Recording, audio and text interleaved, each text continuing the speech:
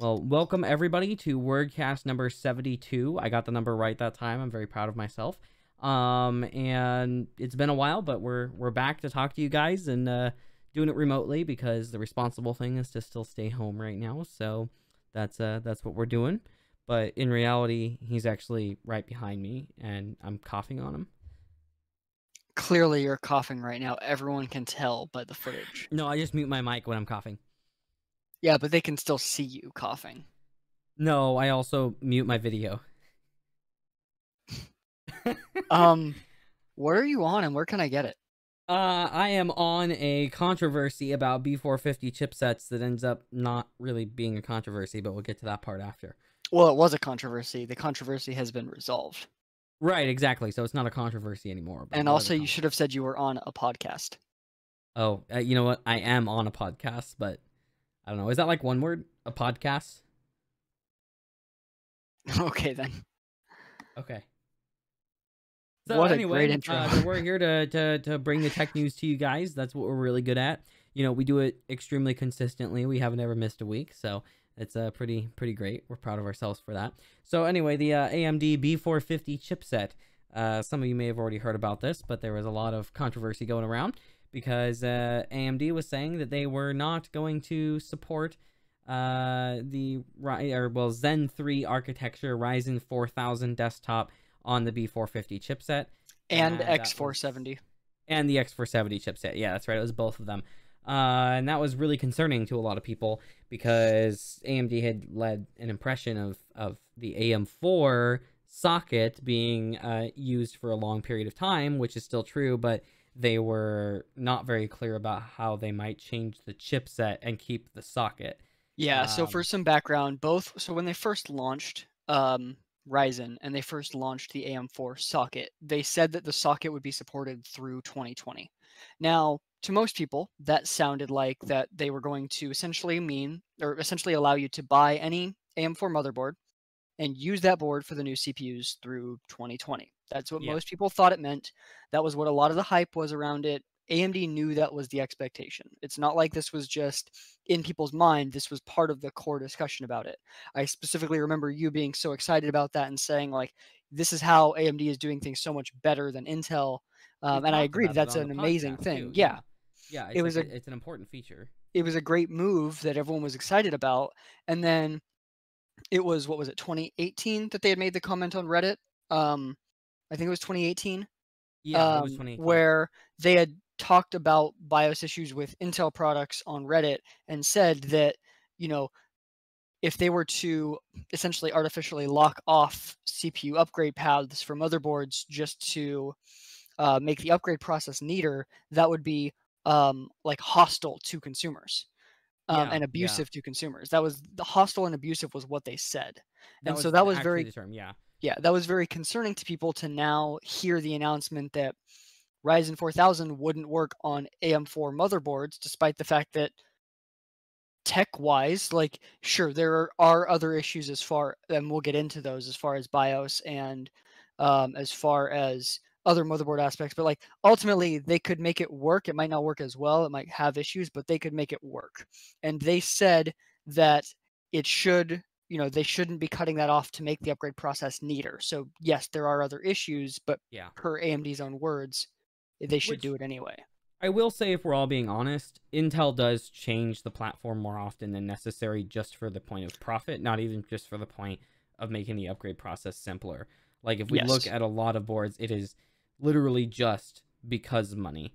Now, that being said, if you look at it, if they change the socket, even if they just artificially lock it out, but they say they changed it, at least in that case, compared to what would have happened if AMD didn't change things, and still is kind of happening, and we'll talk about it more, but you run into the issue of, like, with Intel's path, people know what motherboard to buy based on what CPU they're buying. You just look for the compatible, like, that's it. You just look for the compatible socket, and it'll at least work. In fact, I think they've added dummy pins before just to make it so that lines up so that consumers don't make that mistake. And so that would have been a big issue with what AMD was doing, where if somebody knows some about building computers, let's say they built one 10 years ago and they haven't really paid attention, they don't dive into it, they just hear that Ryzen 4000 is amazing. And then they Yeah. go, oh, I'm going to buy this board or this CPU and it uses the AM4 socket, and I want to buy a cheap AM4 board. Oh, there's this B450 one on sale. I'm not planning on overclocking. Who cares? And it didn't Right. work. That could be a big problem. Yeah, no, it would confuse consumers, and let's be honest, in the PC space, people are already confused enough. Yeah. Um, And it's so especially made worse by the fact that, and I've talked with you about this, how like I would have had a bit less of a problem with it if B550 didn't get delayed. But yeah, you're yeah, if running it had into been the issue released. of, for the last year, the current gen cheap chipset was B450. And if you Yeah. bought the current cheap chipset and you bought, let's say, the Ryzen 3 CPU, and your plan was, when I have more money after the initial build of my computer, I'll upgrade to the next gen CPU to get a bigger gain.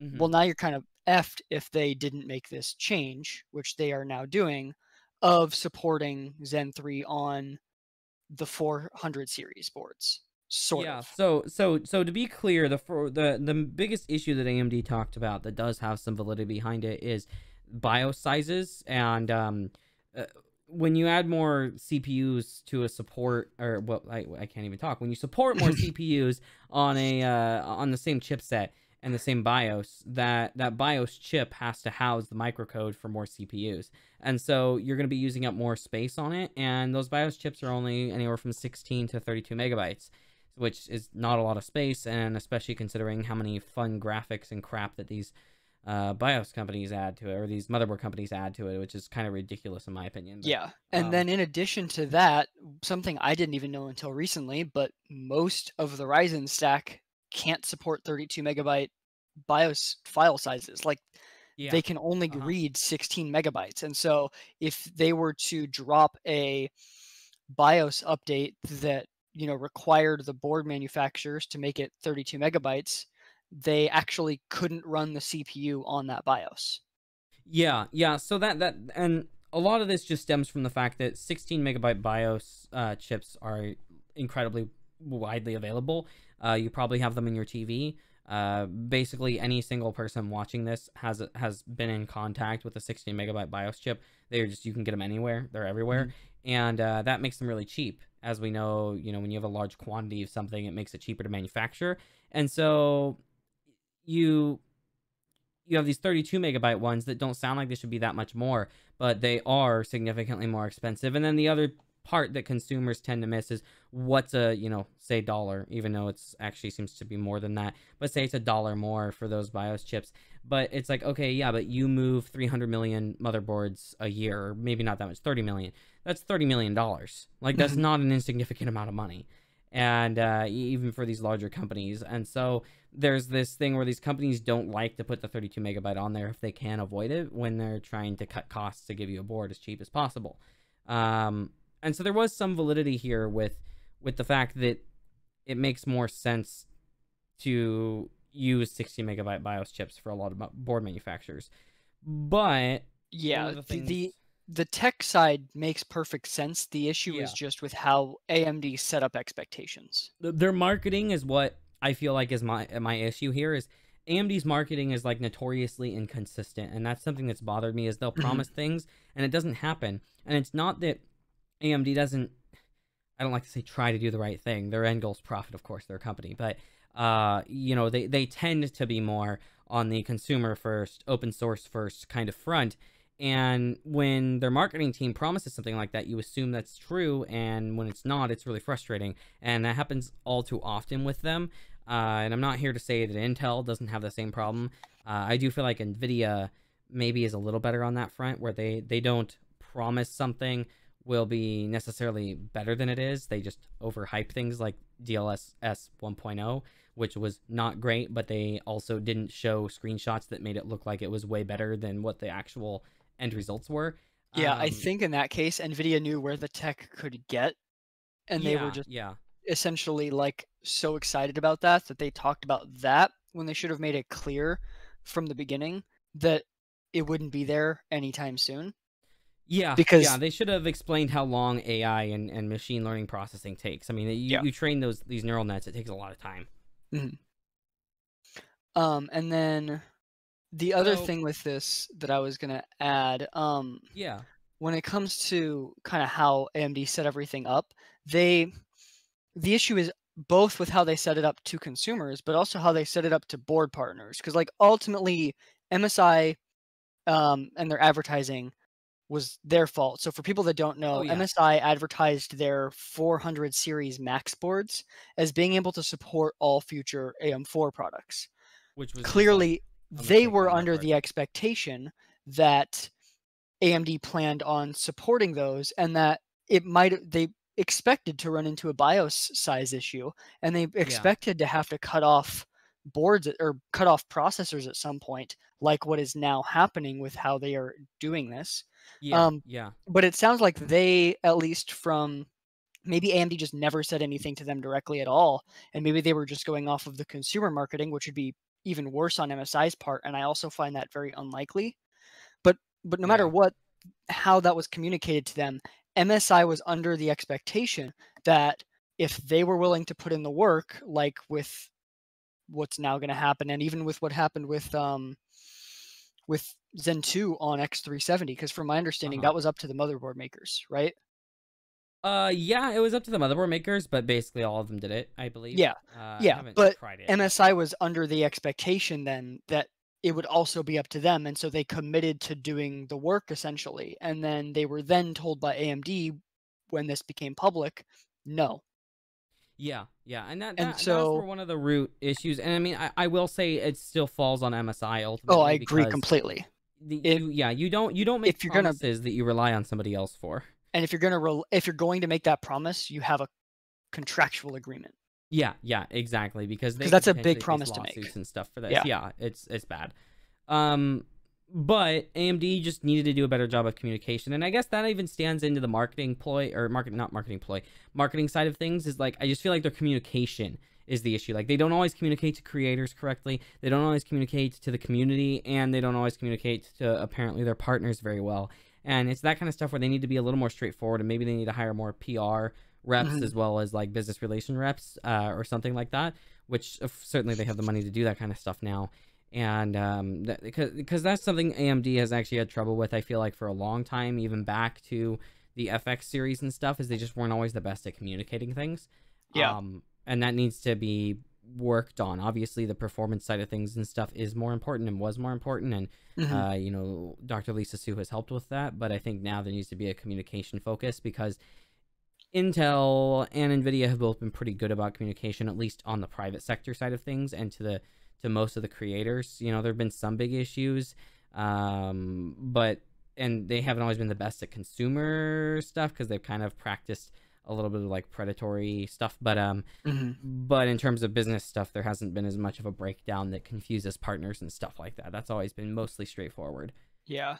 But So real quick, I think we should just go through the bullet points about how this is going to work from AMD's Reddit post real quick. So I'll just read through sure, this, yeah, just so people understand exactly, because it's not just as simple as if you have X400 or X470 or B450, it's going to work. right. There's quite a bit to it. Yeah, What they said was, so there's 7 bullet points. Point 1, we will develop and enable our motherboard partners with the code to support Zen 3 based processors in select beta BIOSes for B450 and X470 motherboards.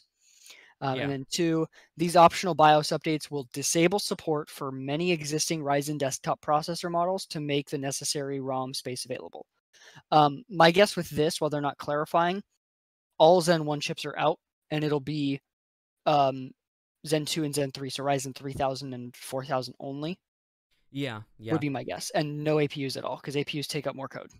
Yeah, no Um, APUs take up a ton, so they just got to drop that support there. yeah. That makes sense. Um, the select beta BIOSes will enable a one-way upgrade path for AMD Ryzen processors with Zen 3 coming later this year. Flashing back to an older BIOS version will not be supported. This is especially Yeah. going to affect the resale market. And if you've Yes. watched Gamer Nexus's video, that could be a really big deal for the Asian market, where that's much more common than in the US. Yeah. Yeah. Um, And I mean, I can even just see that being a problem in general. Is like we're gonna see longer term complaints about this for sure. yeah. Like that's just gonna happen. But in certain parts of Asia, reselling motherboards is a much bigger deal than it is here.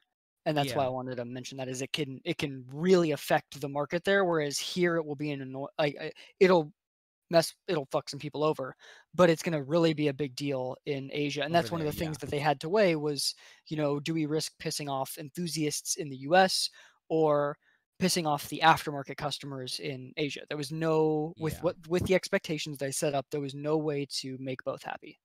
No, no, right. And that's Um, really what the stem of this comes from, is it's still the expectation that's a yeah, problem. And, cuz now we're going to face potentially longer term complaints and issues, and people are going to be bothered by it. yeah, And AMD is literally unlike what we have seen from Intel. Is the community is pissed about something, so they're fixing it. yeah. And like Intel, how many years did it take Intel to finally start to solder the IHS again? It took them Mhm. forever, and we begged and begged and begged for it, and they finally started Yeah. doing it again. AMD flipped this over in the matter of about a week. Yeah. I think that them making this so clear with how it's gonna work and not being able to go back from the beginning, Yeah. does help with the resale aspect, because now you then have to take that into account when you're doing the upgrade on your board. Like, am I gonna resell it? If so, then maybe I shouldn't, because that's gonna affect the value of the board. Yes. But at Yes. least you know that in advance. And so I think that that's still fine. Especially if we talk about the Asian market, where reselling is bigger. Like, if you're looking at doing this and you know it's going to affect your resale value, then maybe you just don't upgrade your CPU as soon. Yeah. Yeah. No, that I mean Um, that's true. and then to reduce the potential for confusion, our intent is to offer BIOS downloads only to verified customers of 400 series motherboards who have purchased a new desktop processor with Zen 3 inside. This will help ensure that customers have a bootable processor on hand after the BIOS flash, minimizing the risk a user could get caught in a no boot situation. I Yeah. wonder Yeah. exactly how that's going to work, because they can't hardware verify it, because you can't boot the system yet until you can put the processor in. So I Well, wonder if they're just gonna slip a code um in the box. That seems like the best way to um, do it. yeah, they might go that direction. I'm sure the BIOSes are going to end up publicly available in places where you can download them from, who knows, Goober 3D or something. Yeah. I'm sure there's going to be some of that happening, but I Yeah, but think I'm just saying, like, how their official process is gonna it's going work. to be I'm a just code. I bet wondering it's going to be a because code. yeah. That's the intelligent way to do it. And like they're actually this is what I like, is it took them a matter of a week or two to turn around a situation that the enthusiast community was really mad about, and then dump money into helping avoid confusion about it. Mhm. And obviously, this being as big of a deal as it was, a lot of people are aware of it anyway. Enough people where if somebody is trying to do a build, somebody they are referencing the build to probably has warned them about it. But Mhm. they're still putting more effort into making sure that we don't have confusion on the general consumer side, and that right there is actually kind of impressive. If I'm being honest, Yeah. I didn't expect them to go that far. I did actually personally expect, and I would have said this last week if we had gotten to the podcast then, I expected them to turn this around and make it so that it was something that was viable. But putting extra effort into it is not something I would have expected. Yeah, the way I saw it, especially before this announcement, like, I was the way I was thinking about it was, there's no way that they don't cave to the amount of pressure, because while AMD is growing, and at this point AMD hardware-wise is like, they have the advantage. Yeah. Ultimately, general consumers don't really necessarily know that, don't really necessarily even sometimes care to look it up before they build their computer. How many people are still using Intel for brand new gaming rigs when it doesn't make sense? Yeah. Yeah. And enthusiasts still really drive the rest of the market, and they're not at the position where they have that mainstream association with being the top tier. And so Yeah. if they, especially right now, especially approaching Ryzen 4000, which might be the thing that finally, because, like, a lot of people know now that Ryzen 3000 is essentially better for pretty much every use case. Yeah. It's If what we're basically across the seeing board. It's for better. if what we're seeing for Ryzen 4000's rumors are true, then it's going to destroy Intel, and this will probably be the Yes. thing that transitions them to being that, okay, everyone just knows to go with AMD. But if you Yeah. Like piss they're off at all that the point just the enthusiasts premium brand. at that transition, that's the worst possible time to piss them off, because they'll Yeah. all give a big fuck you. Yeah. And so there was no way, especially right now, they didn't cave, I felt.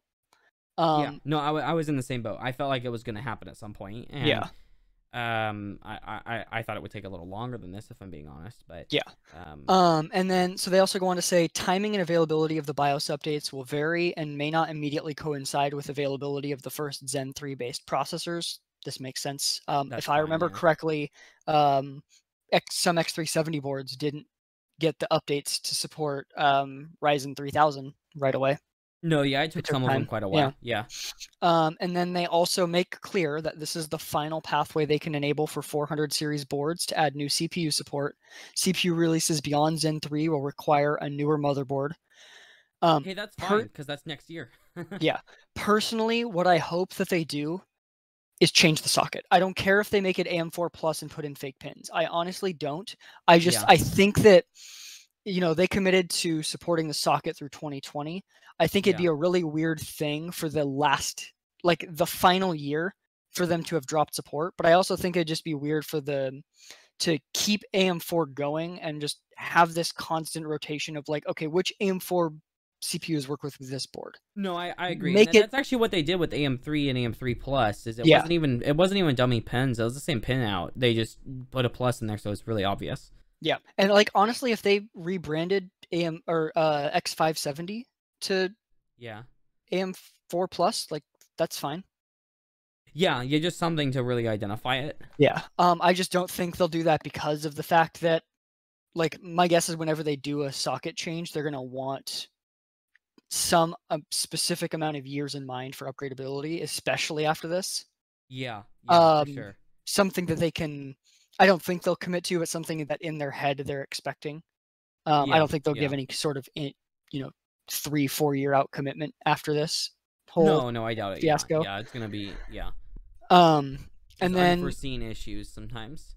yeah. Last thing they say is they'll continue to recommend customers choose a 500 series board, which the way that they said that, since this is talking about Zen 3, like obviously they'll continue to say that for now. Yeah. But like, are they gonna drop 600 series AM4 boards, or are they going if they're gonna move sockets next year, then I don't think it makes sense to drop a 600 series. Personally, like what features are you really going to add that are going to make that much of a difference? And if you're 1 year out, then having motherboard manufacturers invest in a new chipset and selling brand new boards at a new higher price or equal price, but like unable to take advantage of price drops, only to drop the socket next year. Unless they can make the I socket like partially if agree, but I also think that it depends on what Zen 3 Ryzen 4000 desktop is really going to entail in terms of power requirements and other stuff like that. There might be a reason why why it makes sense to launch the newer stuff. I'm just saying, like, if there is, I'm wondering what that is, because like if there's not a really important reason, then I feel like it almost just makes more sense to just let the 500 series ride out the end of the socket. Yeah, I mean, okay, so I wouldn't be surprised if they do either or. I don't think we're gonna see a 600 series. That would be my prediction, but I also could see why they might do it. So I don't know. It's hard to say for sure, but on some more AMD news that's maybe a little bit more positive for some people, some new chips came out. So this right here is why we were kind of saying they should have just gone ahead and launched the 500 series at least alongside these chips. But AMD announced the Ryzen 3 3100 and the Ryzen 3 3300X. I don't really know if the X was necessary on that AMD because we don't have other ones there. But anyway, so their it's extreme, budget, dude. yes, their budget quad core chips, and they're actually looking pretty amazing. In fact, all the reviews have been very positive around them. So the Ryzen 3 3100 is $100 for 4 cores and 8 threads. Has a 3.6 gigahertz base clock and 3.9 boost. I'm not sure if there's been a lot of testing regarding precision boost overdrive and stuff like that. I can't remember if it's included on these. I'd have to double check. But anyway, the 3100 is two core CCXs and a single CCD. What that means is there is actually going to be some core-to-core latency because their two cores are these separate modules, so there's a fabric that they have to cross there. Whereas the Ryzen 3 3300X is actually a single 4-core CCX in a single CCD, and so that's going to give it a little bit better performance anyway, and it's only $120. It's also a 4-core 8-thread, but it has a 3.8 gigahertz boost and a 4.3 or 3.8 base, 4.3 gigahertz boost. And I don't know, $20. I almost feel like why would you buy the 3100? Yeah. Like because you get that added latency along with the lower clocks just makes the 3100 a less sensible item. And when you look at the benchmarks, it is semi-significant for $20. I feel like, you know, if you're spending this little amount of money on a PC, if it is for gaming or production work, you probably aren't planning on replacing that chip right away. Honestly, so I feel spend the like extra 20. most of the people that are going to end up buying this aren't the people that are going to look at benchmarks, like specifically the Yeah. 3100. They're just going to see that it's also a 4-core 8-thread and it's only 0.2 gigahertz base difference, and they'll be like, Yeah. okay, I'll just get that one. Yeah, that could be. But either way, I mean, they both actually are ending up as really good options. So Yeah. they both generally beat the similarly priced Intel 9400F.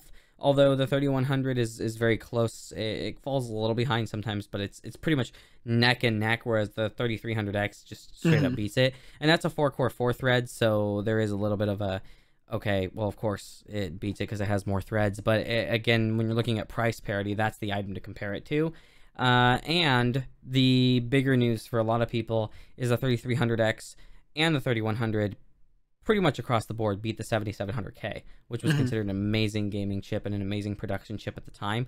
Now, of course, things have changed. 8 gigabytes of RAM is no longer the recommendation for a gaming system, and 4 cores is no longer really the recommendation for a gaming system, except laptops. So, you know, if you can, still try and splurge for a 6-core and get that extra RAM, you know, for example. But on the ultra budget, it is going to be capable of at least playing most games. You shouldn't run across the games that just don't start on it, because we saw that with some of the dual core parts. So yeah, it's just all around great to have much better budget stuff. I'm very glad that they're dropping these. oh yeah, I mean, the more of that the better, because the budget stuff benefits everybody. And I don't just mean like inherently, I mean directly. So you have the people that can't afford the more expensive equipment, and so they go with the budget stuff. And better budget stuff is just better for people that are either not looking to spend a lot or don't have a lot to spend.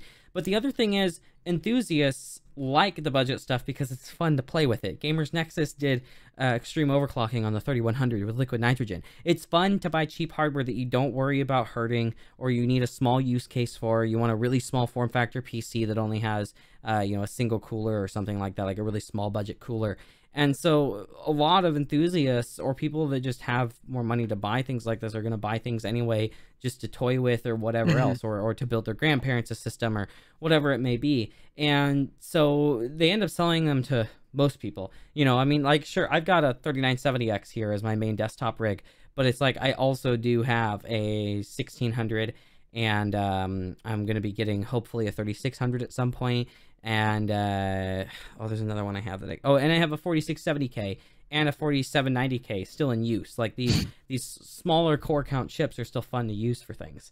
So yeah, and then another thing too is that the better that the low end hardware is, the better for, especially for gamers overall. And this is something, you know, I'm sure we'll talk about more once we get a once we do a WordCast closer to some console announcements. But as the bottom tier moves up, game developers can plan for it and develop around that and take advantage of the hardware better. You know, if they can set a base requirement of a good high quality quad core chip, then that means that they can change game mechanics and they can change level design and things like that. Same thing with, you know, once everyone moves to SSDs, they can change how games are literally made to be played by having better base hardware. And the cheaper and better that base hardware, like that low end hardware is, then the easier it is for them to justify doing that without cutting off a big segment of gamers. Yeah, yeah, no, for sure. And actually, that you make a good point there. And well, I guess I don't have that much to add to it, but I just agree with you. I just agree with you. um, the more budget stuff we get, the better. As long as it's actually good budget stuff, of course, not Yeah. just chop things that are cheap. It just is beneficial across the board for everybody in every segment of the market. So Yeah. um, And then for our final NVIDIA topic, or AMD topic, we can talk about NVIDIA dropping Intel. so it's also an NVIDIA topic. Yes, it's all of them. Oh, It's literally all of them. It is literally all of them. Yeah. The So only like major CPU thing not involved is ARM. you know what? That's true. But then it's not x86, so it doesn't count.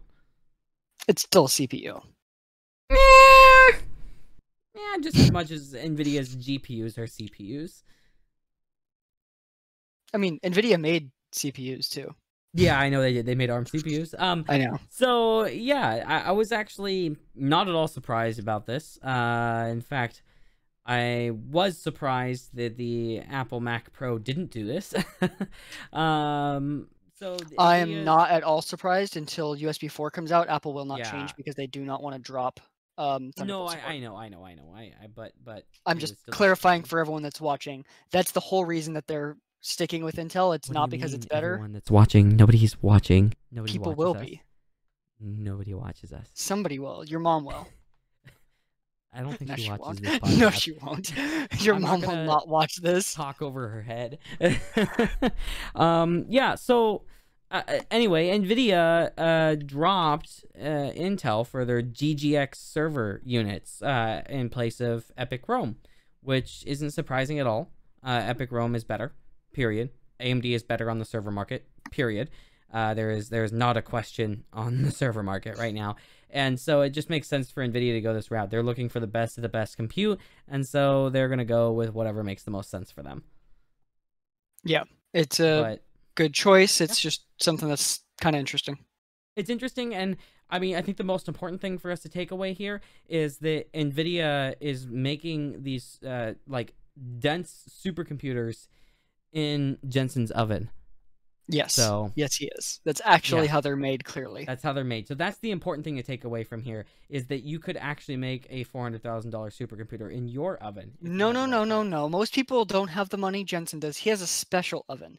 You can't just buy his oven. It didn't look like a special oven to me. I don't know. No, he took the shell of a normal oven and put NVIDIA oven technology in there. That alters visuals. So it's like an AI deep learning oven. Yes. Okay, that makes sense. It's got tensor elements, right? Yes, so that's how it makes this stuff. Okay. Yeah. A lot of fun. Well, I will let you take the lead on this new subject by introducing you as taking the lead. Okay, then. So for our next topic, we have some leaks coming about a new product from Apple. Now, for those that don't really follow Apple News, which I'm sure is a lot of people that watch this channel, because generally I feel like a lot of PC enthusiasts also prefer Android. Like unless you're just a PC enthusiast for gaming, like if you like PC for like the openness versus Mac, then you probably also like Android. People that would watch a build of a Proxmox virtualization server probably buy Apple products most of the time. Yes, I agree. Yeah. But so if you don't follow Apple, even if you have Apple products, if you don't follow Apple leaks, you probably don't know who John Prosser is, but he's been leaking a lot of Apple stuff recently. Clearly, he has some high up contact. I'm pretty sure he was the one that leaked the pricing of the new iPhone SE before it got confirmed. He should see a doctor. Yes. But he's been leaking a lot of stuff about Apple, and he hinted that he'd be getting some details about Apple glasses, and he dropped a bombshell. So if his leaks are true, which again they might not be, he's been accurate Apple's so far, but not who glasses? knows? Stop. If what he's leaking is true, which again might not be, then what he's saying is that currently Apple is expecting to launch the glasses at $499 plus the cost of your prescription. So let's say $600 for people that have prescriptions if you don't have any like bifocals or anything crazy, because we assume that it'll be relatively expensive lenses. So I'm assuming the prescription will be $100. Yeah. And then with that, at least the first gen of these will be very much like the first gen or Gen 0 Apple Watch, which was that the Apple Watch Gen 0 didn't do any processing on the watch. It just sent the data to the phone processed it, sent it back. That's how this is expected to be done, which makes sense because you need these things to be thin and light if they're going to look like normal glasses. And there's been a lot of like rumors and leaks that these were going to look like very futuristic. Let's be real, No. Apple's not going Yeah. to do that. That's I don't know that's why not the people thought that direction. in the Yeah. first place, let alone the fact that no like credible leaker has said that. Watch it have a neck strap with the battery pack though. That'd be hot. I think I would wear that. Yeah. Just the battery, not the glasses. Yeah. So these are not expected to have a camera for privacy reasons, but they are expected to have LiDAR, and they are essentially taking data from what the current iPad Pros that have the LiDAR sensor process, and essentially using the machine learning from that to improve the LiDAR that they're going to be utilizing on these glasses, supposedly. And with that, Apple is apparently designing their own QR codes. Initially, when the leak came out about that, it seemed like it was just Apple being Apple and designing something proprietary. Yeah. But now it seems like they might actually be doing it to make it more readable by a LiDAR sensor rather than a camera, because QR codes are Yeah. designed to be read by cameras, not a LiDAR Yeah. sensor, which sends out. So, however Apple's doing it, they're trying to have some way to, without a camera, be able to read QR codes so that you can do more in-depth AR connectivity, like you would be able to scan something and get information. Right. Right. So that makes sense. Apparently, both lenses will have displays in them, and you'll only be able to see it from the inside. Like nobody will be able to tell what you're looking at from the outside. Obviously, if they come and look at it from the It's back going to angle, be they might really be able to hard to see a be little bit. recognized as a glass hole then. Yes, Yeah. that is the point. I mean, you'll see the Well, little that's like why there's no LiDAR camera. sensor, but Yeah. and then for gestures, apparently there'll be two ways to do gestures on this. Both like some kind of gesture on device, probably swipes and taps. And then also because it's got LiDAR, apparently you'll be able to do some kind of gesture in front of your face with your hand. So we're gonna see people like walking around like this in the street, running into cars. I mean, if that's how they choose to do it, there's a reason that there's both gestures. Like if I'm at home, Yeah. I might swipe through something like this, whereas if I'm like, walking around, I might go.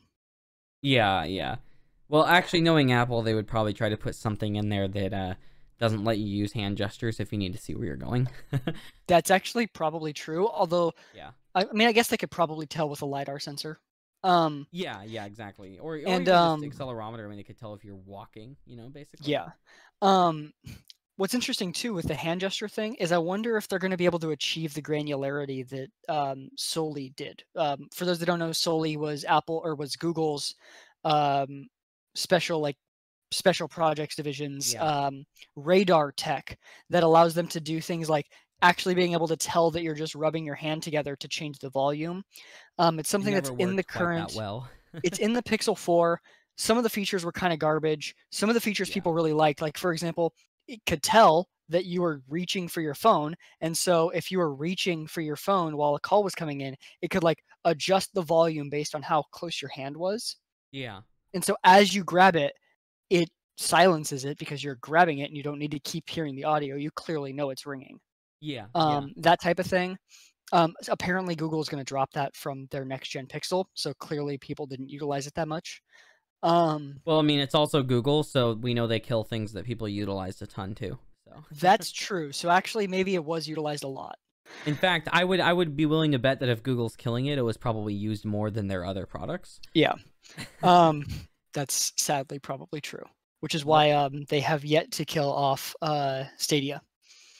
Yes, exactly. Everybody hates it. And then we have Yeah. Hangouts, which is just like, as people stopped using it because Google said they were shutting it down, they stopped shutting it down. Yeah. So Yeah. whatever. And then sunglasses will eventually come for the Apple Glass, but apparently, and this makes sense, it's hard to get the display working on tinted glass. Yeah. so it's going to be a while. Expected to be a couple years out at least. Um, and then the announcement will likely happen at whatever the first in-person Apple event that they can host is. Apparently, they were planning on announcing this in September, with it still planning on not launching until late 2021 or early 2022. But they Yeah. wanted it to be like the Apple Watch, where they could announce it and then release the product way later, which in this case makes sense because who knows, maybe there's something that consumers will be upset about, consumers will be really happy about, want to see improved or tweaked. And doing that before a first gen product launch makes a lot more sense and is probably much more important than doing it before like a Gen 5. Yeah. Yeah. No, I mean, what's probably going to happen now is they're going to have the announcement about it closer to launch date, though, by like a lot. And so Yeah, they're it's kind of it's ruining that expecting spot. from what we've heard, probably the event that they think they'll be able to do it in is probably March of next year, Yeah. which gives them 8 to 12 months before release, which is still enough to make some changes, but not as Not as much. much. Yeah. Yeah. And who Yeah. knows though? I mean, if since they're planning on doing it so far out in advance, maybe come the March event, they just don't announce a release date. They say, or they'll say coming early 2022, and that could mean March. That could mean before June. Who knows? Yeah. Um, we'll see. It just depends. It probably just depends on feedback as to when they'll want to drop it. I do hope it's actually good. That's my only thing, because I got Yeah. incredibly hyped around the leaks of Google Glass. I was really excited for it. Mhm. And I was in high school at the time, not making a lot of money. I was trying to save up money to purchase it.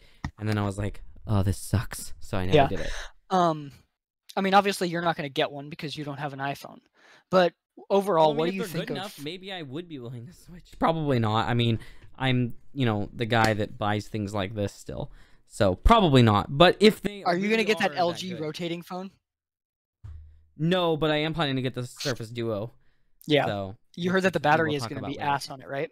Yeah, we're gonna talk about that later. I do have that as Okay, a talking cool. point. So. But yeah, what do you think of this?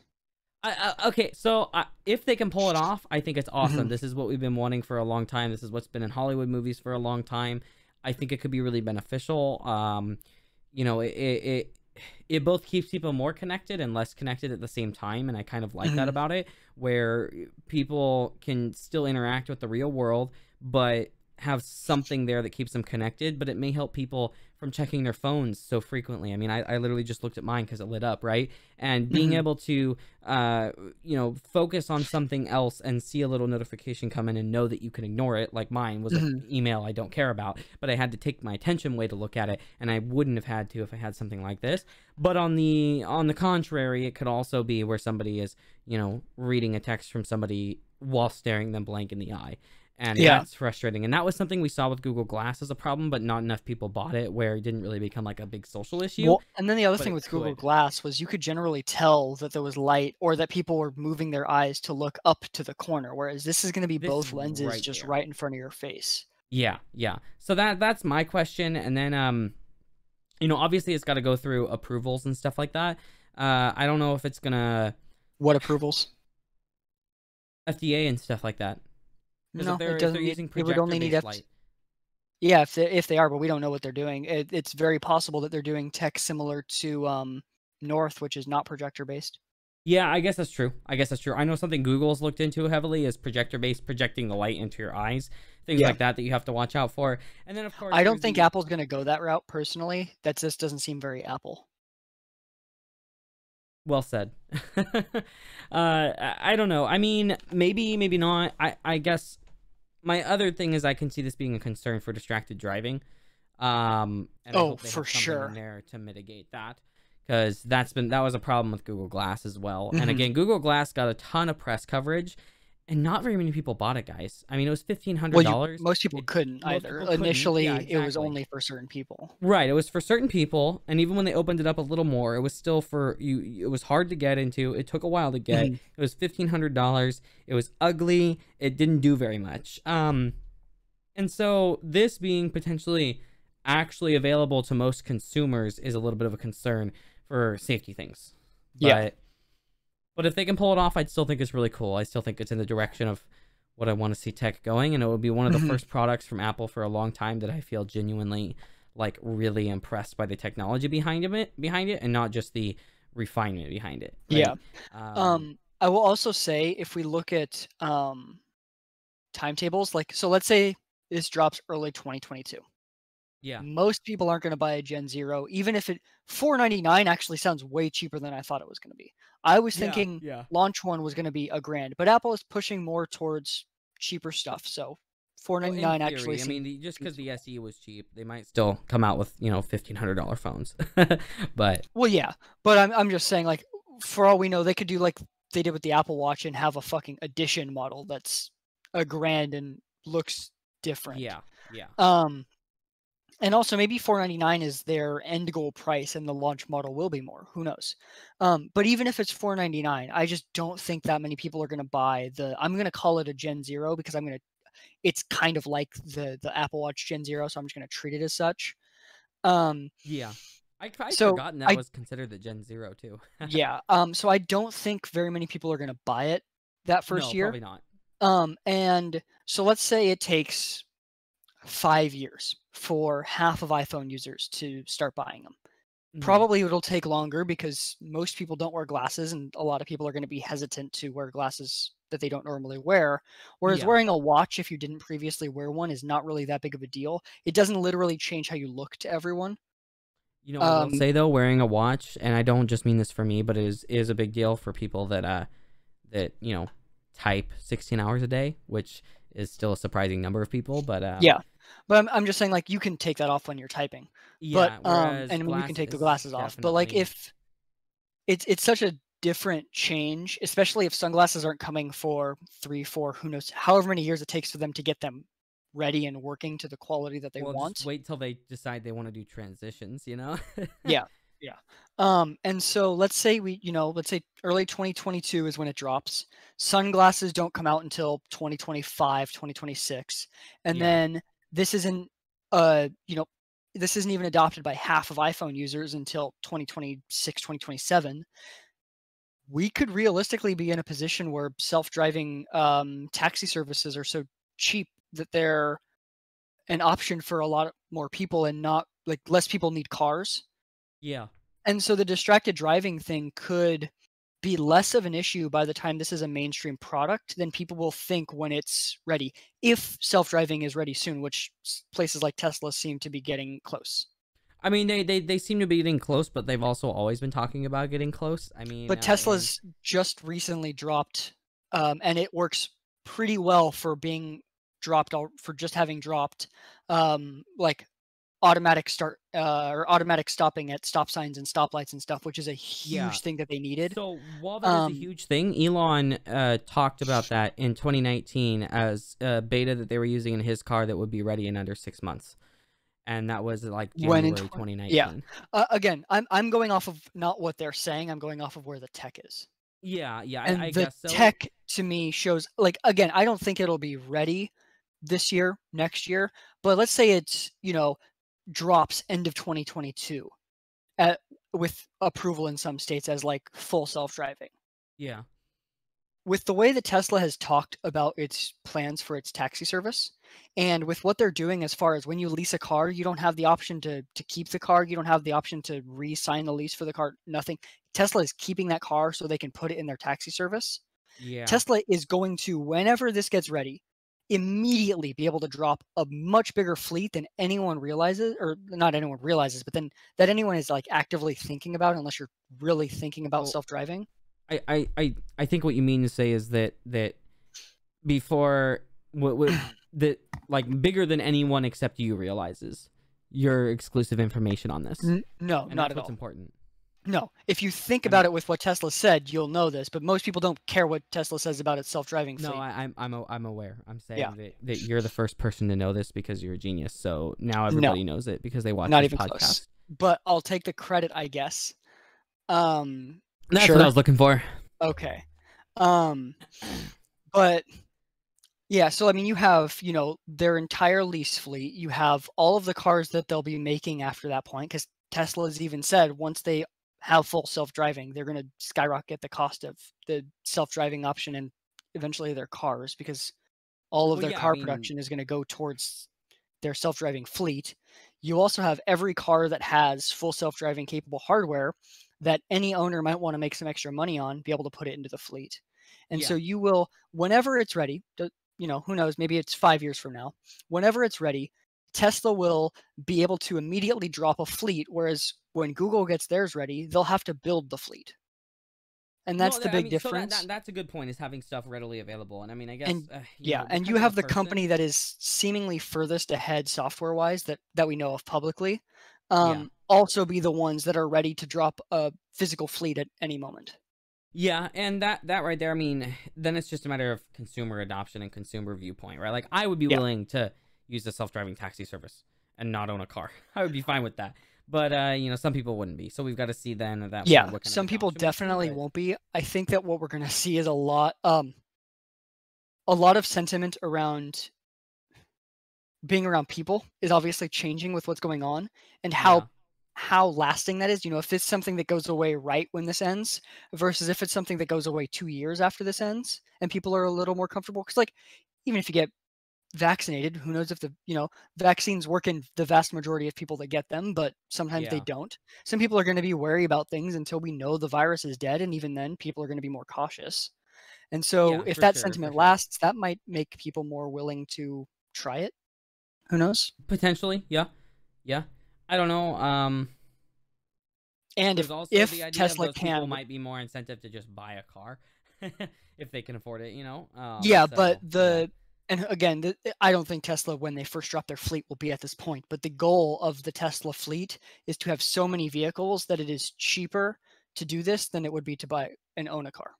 yeah, right. Which, I mean, I think eventually we're gonna be in that realm, which Yeah. again I'm personally happy about, because if we can start eliminating parking congestion, which is a significant issue, then we have more area for infrastructure and other stuff like that. The issue with that, and this is not really relevant to the Apple Glass, but Hey, you can that's run into okay. the issue of, LiDAR. yeah, you can run into well, they don't use they mostly focus on vision with Tesla, but I you can know. run into an issue of, you still need a place to have the self-driving car be when it's not driving or charging. And if you get rid of parking, which you can do, you can free that up for parks or for buildings or whatever. But then you run into the issue of a constant rolling fleet. And that means constantly burning more electricity. And even if you have all clean energy, you're going to have to store a lot of energy if you have a constant rolling fleet. And the cars can, on their own, operate as battery storage. But if they're Yes, constantly yeah. burning electricity, then they kind of lose that Well, effect. I didn't necessarily mean a constant rolling fleet. I more so meant that, like, we can reduce parking in like at actual stores and stuff like that, Oh, and okay, downtown, yes. where they could have, like, oh, here's the Tesla parking garage that holds Mhm. 6,000 cars. Yeah, And then there's no parking everywhere else, and yeah. potentially even moving into the realm of some areas being able to have an extra lane or two, Mhm. which helps with traffic congestion, which is another huge issue, right?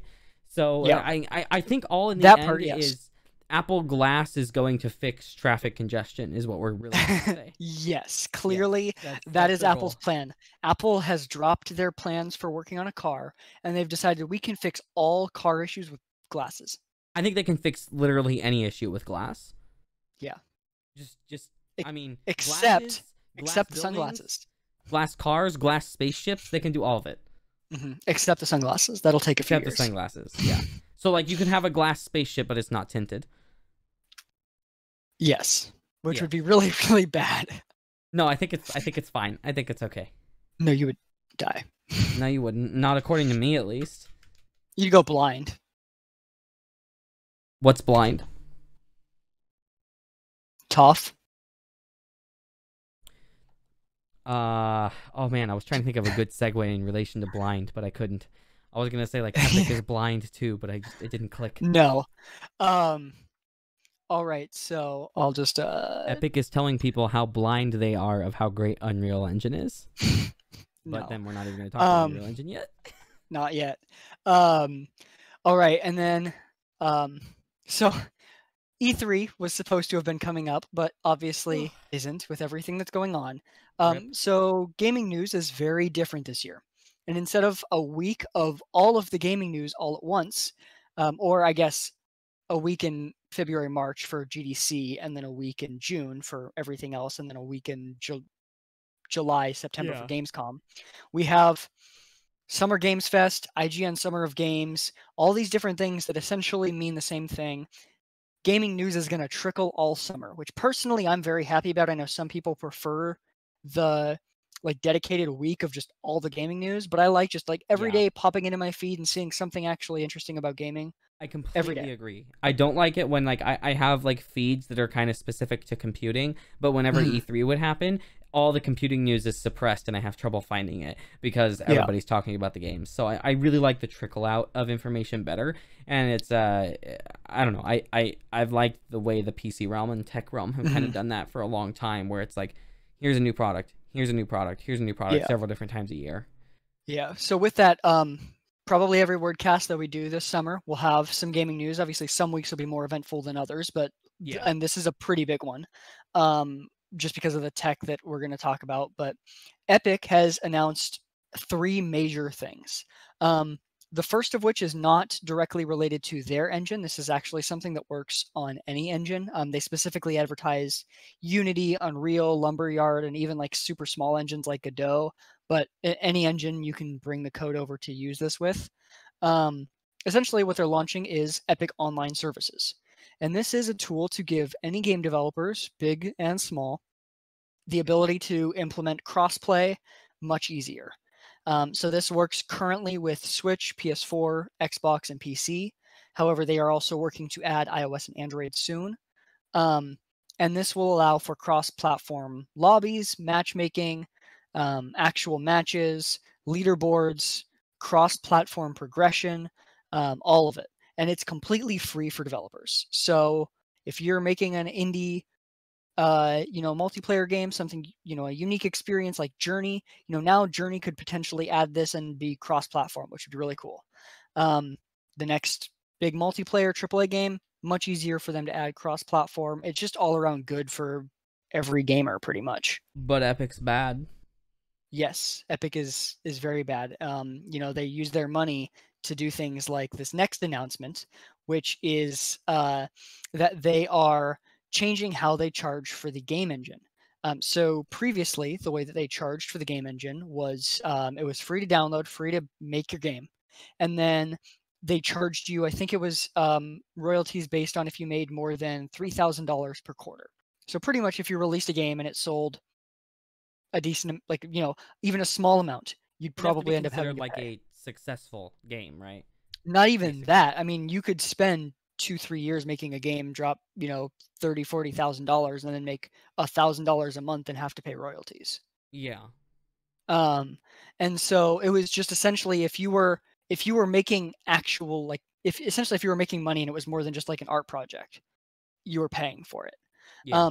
Well, that's completely changed. So now it's still free to download, still free to make your game, free to release the game, and they only charge you if you make more than $1 million in a year, and they only charge you the royalties on the million and first dollar and above. So Yeah. most indie games, even ones that actually do pretty damn well, it is now completely free. That right there is pretty amazing. So just to make sure that the audience understands, because this was something I had a point of confusion with, is Unreal Engine is associated with Epic. They Yes, are Epic. So Unreal just to make that Engine clear. is and has and always has been made by Epic. Yes. Yeah. So It is that's a something because core. Epic Yeah, it is a. wasn't as big of a brand until things like Fortnite in the Epic Game Store. So everybody Mhm. just called it Unreal Engine and kind of assumed that was the name of the company, right? So Yeah. I wanted to make sure that was clear there. And I mean, this right here really just Oh, tells me. one other thing I need to Go add. ahead. They backdated this to January 1st of this year. So if you're a game developer who released your game 2 months ago, 3 months ago, this still applies to you. Okay, so that is super awesome. I think all of this just really tells me though how just horrible for the market Epic is. They just don't care about gamers or game developers. Yeah. And that right there is unfortunate. No, but Yeah. in reality, I mean this is amazing. I'm surprised by this personally. I didn't expect them to come out and do this. Obviously, as a company, their goal is to make money one way or another. But thinking on the long term, having more people and more developers have easier access to games and have easier entry into game development right there is actually going to make you more money in the long run, right? Just Well, and then having more users. the other thing too is that I mean, we'll talk about some of the tools coming in the next version of Unreal Engine. But and ultimately there are going to be developers who still want to use Unity for one main reason. Unreal Engine requires C++. Unity and a lot of other engines use things like C#, and a lot of people dislike C++. Yes. And so this is going to get people that are just getting started in games. If like let's say I wanted to make a game right now, I don't have any. I've done a little bit of programming, but I don't have any significant knowledge, any significant attachment to any one language. Yeah. Now, if I go into this with C++ knowledge and I go to learn Unreal Engine, so I go to learn C++, well, let's say I make a game that goes bonkers and does amazingly well, and Epic likes me and wants to buy my team or buy my IP or whatever it is and employ me. Well, I already know C++. It makes acquisitions easier. It makes anyone joining any dev team that uses C++ easier. If any studio wants to buy up an indie that made a game on Unreal and that studio uses Unreal, that's so much easier for them. That's a game changer, which is actually much bigger for Microsoft than Sony, which is funny because Unreal Engine 5 was demoed on the PS5. But it's just bigger games don't. I mean, there are a lot of big games that use Unity, but like a lot of first-party games and a lot of the bigger third-party games don't use Unity. And no, absolutely not. No, it's getting indies. Go ahead.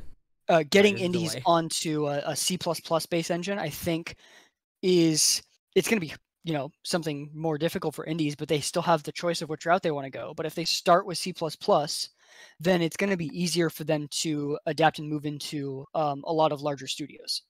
Yeah, no, for sure. And so it's just out of the larger engines is a incentive for smaller people to start with them instead. And that makes sense. I mean, Unity is a lot of times still considered a small engine that's really for indie and stuff like that, not for the bigger developers. And just this right here is just incredible. Now, to make sure I understand, you might have said it earlier and I may have just missed it. The engine is also free, correct? Correct. Okay, so the engine's free, no royalties, and you can post it on the Epic Store for free. And it's easier to do crossplay. Well, any engine, it's really easy because you just adopt the code. It's not actually easier in this case. I guess it's not. Well, it may still be easier because it's probably already readily available for it. You know what I mean? Yeah, but from my understanding, it's the way that they have set up the Epic Online services. It's pretty much just like kind of put the code in and that's it. Yeah. It's designed to be extremely easy. Because they want indies to be able to do it. Is the big thing. Right. Most big companies could do it on their own. They don't need this. That makes sense. But the other thing, too, and back to the engine thing that I was discussing, a lot of the bigger engines use C++. I know that like CryEngine can use multiple languages, but C++ is the big one, I believe. Which also should line up with Lumberyard then, because Lumberyard's kind of based on CryEngine. Yeah. So that right there, I mean, that's a huge thing there because those are some of the biggest graphics engines, right? So you're already capturing two huge segments of the larger market there. Yeah. So, I mean, personally, I love this move. It's going to be interesting to see how Unity responds because while Unity has the advantage of the easier programming language, you have to pay $1,500 for the professional edition license, and their royalties are starting at $100,000 rather than $1 million. So it already makes more logical sense to go this way anyway then? Yes.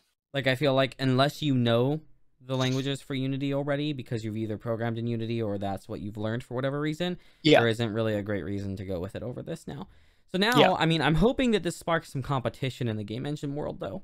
That's what I would like to see. I would like to see game engines that are cheaper, that are free, that have lower royalties and stuff like that. And that helps the gaming market as a whole. And I would even like to see some more open source game engines. But and Epic clearly wants to get more people into game development too. And I think this is a big step to do that. If you can use the same engine that most, or like a significant amount of Microsoft studios are using, and the same engine that is used for games like Gears, then Yeah. like that's already like exciting. If you can do that for free, and if your game happens to sell well, you're not like going to be hurting for money. But Right. they make, if you have the Epic Store, they make the um, Unreal Engine like a, oh, I just should not have opened that because that darkened my screen. The Dark Um, Engine. yes. They put Unreal Engine right below your friends list in the Epic launcher. Like they want people to see and click on and try it. Okay. Okay. Interesting. And I actually didn't. they I wasn't have, aware of that. yeah, and they have, like when you first open it, they have stuff to learn how to make things. They advertise the Epic Online services. They have a marketplace to get assets, and there's a lot of free stuff in there. And I've mentioned to you, and we'll talk about this more with Unreal 5, but there's these things called Quixel Megascans, and you can get some stuff from their service for free if you're using Epic.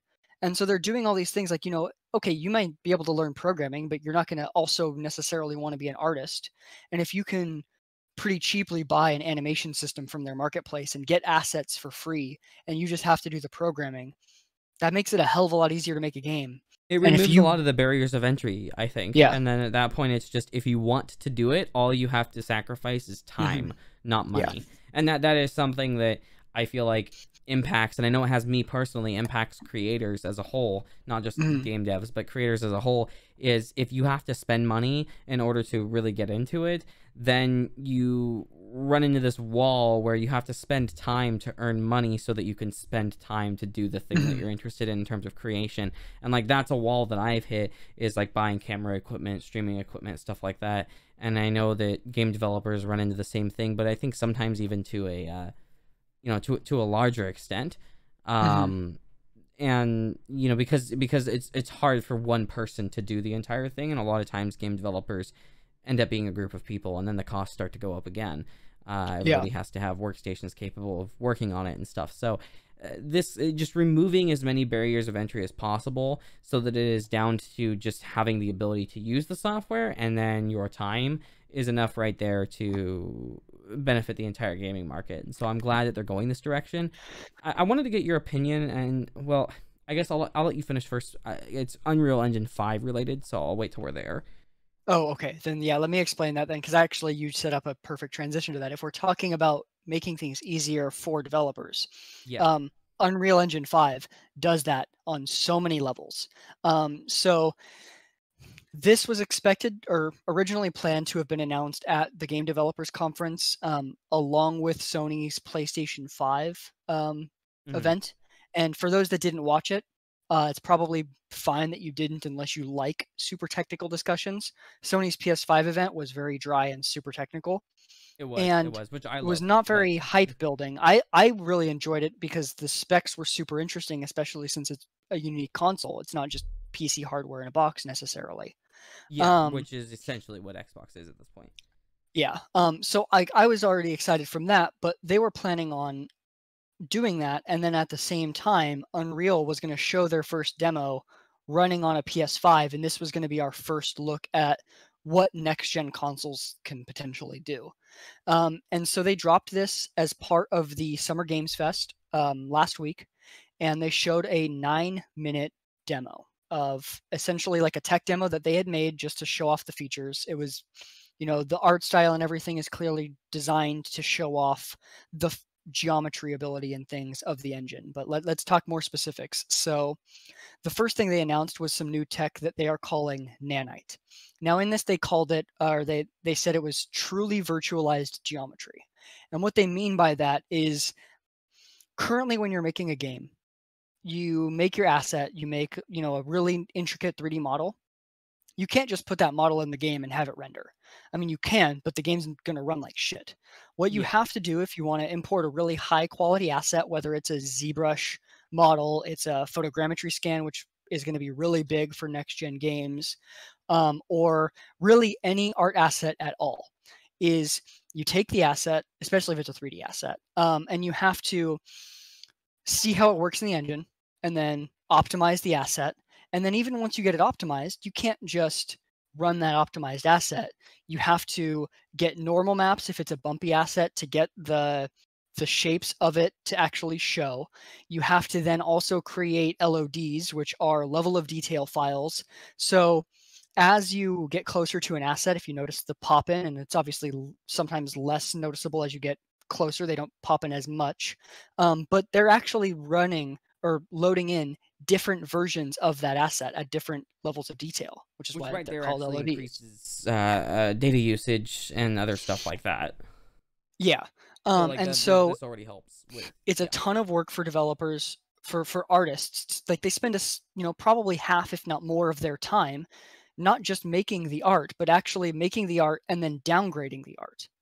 Right, And right. that's a huge issue. And you can't just, and if you want to make, let's say you're a developer who's thinking ahead and you are like, I want to make an asset that'll work now, but then if we decide to do a graphics upgrade for future PC hardware, for next gen consoles, or we want to remaster the game, if you decide to take the time to make an even higher quality asset, that's kind of a waste of time for 10 years. You might as well just make the one at the highest tier of what you could utilize now, and Yeah. then make the new one in 5 years, because the higher detailed one is useless for those 5 years. Right. And so it really changes how things are made. And they talked in this about Quixel Megascans, which I didn't know what that was, so I looked it up.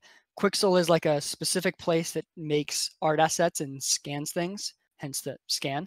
And they have like pre-optimized game assets. And if you go into Unreal Engine's free section on their marketplace, you can download game optimized Quixel Megascan assets. However, you still have to go in and make LODs for some of that stuff. And so even if you get free assets online, it's still time consuming to really make work well if you want to have like a high fidelity 3D game. And what they're doing with this is, when they say truly virtualized geometry, for those that have done some photo editing or at least know what vector images are, it's like essentially just, the outline of the image and you can adjust the size very easily. This is kind of that. You can take the asset, the engine handles every aspect of downscaling it to the further away distances. So as you approach it, you just get closer and it just changes how the triangles load. You know what would be interesting is this might actually give consumers a certain level of control as well, as where you could have a slider for distance as we have in games currently, but instead of distance of this is how far out things render, it can be more dynamic than that. Whereas if you increase your render distance, things don't just render further away, but things that are further out render at a higher quality level than they would before, even if they were previously visible. That kind of stuff too. Yes and no. So I don't know the specific. I'm not that knowledgeable on game engines. I have no What, you experience with haven't them, made a AAA game? nor have I made a game engine. um, but from my understanding with the way that this works is that based on the hardware available, and I mean, obviously, if you change the settings, you might override this, but based on the hardware available, it just loads as much triangles as it can down to the pixel level, but it's not going to okay. it's not going to do more than the pixel level, because that's pointless. Yeah. The whole goal is to get it so that ideally any triangle of any shape of any object on screen that matters, the triangle that matters most would be the one that's shown. And as you get closer, different triangles will matter, but as long as you're rendering the same amount of triangles as you are pixels, so that every single pixel is its own thing, Yeah. you're getting as much detail as you can, and adjusting that more isn't really going to help at longer distances, because you can only display so much. No, okay, that's true. That's true. So that's my understanding. Maybe I'm completely wrong. If anyone happens to understand this stuff better, please feel free to leave a comment on the video and prove me wrong. But from my understanding, it doesn't seem like it's something that would actually help get more detail than you can already essentially get from this, because it's already doing as much as it can. Yeah. And so that is going to be huge for game especially for artists within the game development side of things. But even if you're just getting started in game development, if you can just download assets and throw them in, and you don't have to take the time to learn how to alter them to make them work better and to make them optimized, then that's huge for new people getting started. We're seeing this pattern of developer friendliness from Epic on a lot of different ends.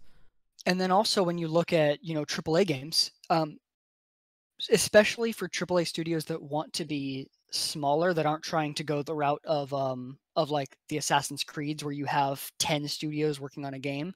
Yeah. Um, because for those that haven't seen, a couple of people that worked at Respawn have left and made their own studio, and they specifically said that one of the goals is to, in order to better be able to improve conditions for employees, they want to have less employees. And so with that, they want to be able to try and make AAA quality titles with less staff. And Yeah. this type of thing is going to go a long way for that. If you can have, artists the entire time that they're spending at your, at work, sorry, the entire time they're spending at work is spent making the new art instead of making art, and then I'm sure most artists don't like taking their art and just downgrading it half their time. And Yeah. so if they Yeah. can just make art, it's probably going to be much more enjoyable of a job for them if they can spend their entire time doing that. And it means you need less people to get the same work done. Or in the case of um, indie AA size studios, that just means you can get more work done and make your game look better in the same amount of time.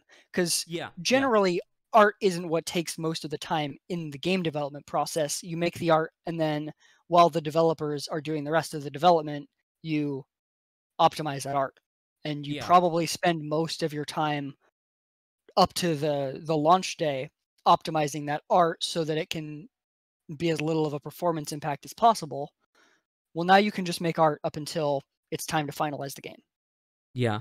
And that right there, I mean, that's a benefit for our artists, but I mean, going into the realm of AAA again, is that could even benefit AAA development of not necessarily just being able to lower staff if that's what they want to do, but also just increase the capacity of what they're trying to do, right? Yeah, And exactly. so If if you you can give spend more more time, time, yeah, if you can spend yeah, more time on yeah. the art, you can make better art. Right, right. Either better art, which can lead to better graphics, better textures, that kind of stuff, or potentially, a lot of people are skilled in different um or in multiple areas for doing game Mhm. development, and so you could potentially have the artist where maybe they have some time to work on some other aspects of the game as well, Mhm. and side quests or whatever it may be, right? Or just adding more art, not just better art, but more art, more things that add more realistic detail to a game, especially with the cusp of VR, where how many books you have on a shelf and how many pens you have over here and cards you have over here are actually starting to matter. They're not just Mhm. there for tiny aesthetic things. Yeah. Being able to have more time to focus on that kind of stuff is also a big deal. Mhm. And it can help And a lot then, for a lot, especially like artists might move into design. I feel like a lot more than some other things. And so yeah, like if if you're an artist and you finish 6 months before the game drops, well, if your AAA studio wants to release really good, like actual substantive add-on content for free quickly after launch, uh, if you can have them take time that they already would have normally spent optimizing assets and now just work on that art, it's cheaper for the studio to put out free content later down the line. yeah, that's a good point too. Yeah, yeah, it's just lowering costs, which should in theory be beneficial all around, but until we break the every game is $60 mark, that is a little bit harder there in terms of the pricing to a consumer. But Well, yeah. And one thing I will also say though is like, you and I have both discussed on the show how we think games should be more expensive. They are so expensive to make, and yeah, yeah. they Well, have and gotten way some more should be cheaper. expensive. Yeah, for sure. But like big AAA games have gotten more expensive to make. That's just a They fact. have. Anyone They have. can disagree with that, but they have. Uh-huh. Generally, with new consoles, that jumps significantly because to take advantage of that hardware, you need more artists, you need more developers, you need more engine work, all of that. Yeah, yeah. Well, this not just helps reduce the fact that next gen would require more detailed art, and so therefore would increase cost on the artist end. This cuts so many levels that it might help lower the need for potential game price increases in the future. Yeah, yeah, and that's actually something I want to touch on is I get kind of riled up a little bit about the sentiment that DLC, like you see these memes, right, about gamers are frustrated because you bought the game but it's just the hamburger bun, or just the bun, and not all the ingredients in between until you get the DLC, and people complaining about that. But you know, the reason that that's been happening for AAA, I mean, there's certainly some of it. You look at some of the stuff that EA has done that's just predatory practice, but you look at other aspects of it, and EA has gotten better. Yeah, I know, but just as an example. But the reasoning for that is because if they just released the damn game and it was $120, you're not gonna buy it. There's gonna be protests and outrage because the game's too expensive, because there's this understanding that for some reason over the last 20 years, games haven't got more expensive to create. And that's where it just, that really nicks me personally, is I'm like, you've got to be kidding me. Like Mario Kart Double Dash was $60. And somehow these games that are just drastically bigger and have a huge team behind them are only supposed to cost $60. So then the company tries to... And the Switch version was a remake. And then, yes. And so, and then, like, I just feel like, you know, if you expect them to not do the DLC, either do it as free DLC or do it as, you know, like, just already included into the game, then you need to be okay with paying more. The reason that a lot of companies are doing it is because you're not paying as much for a game, not because they want to treat you like you're supposed to continue to pay them money. Yeah. And then the next big tech that they announced, which will also significantly help developers, is Lumen. And what this is a multi-bounce global illumination system. Now, most of the time, if you've paid attention to any, like, you know, ray tracing or anything like that, if you've heard global illumination, you've probably heard it in parallel with hardware-based ray tracing. And what's really interesting about what they're doing here is that it, in effect, is still ray tracing. Like, the idea is that it's tracing rays. So it's ray tracing. But they're doing it in a software way that is more efficient and therefore doesn't actually utilize the RT cores. And next gen consoles are going to have RT cores, as well as, you know, the Ryzen, or not Ryzen, the RTX cards, and presumably RDNA 2, since next gen consoles are RDNA 2. Yeah, I would hope that we get that from AMD on PC and not just console, or I'd be very disappointed. Yeah.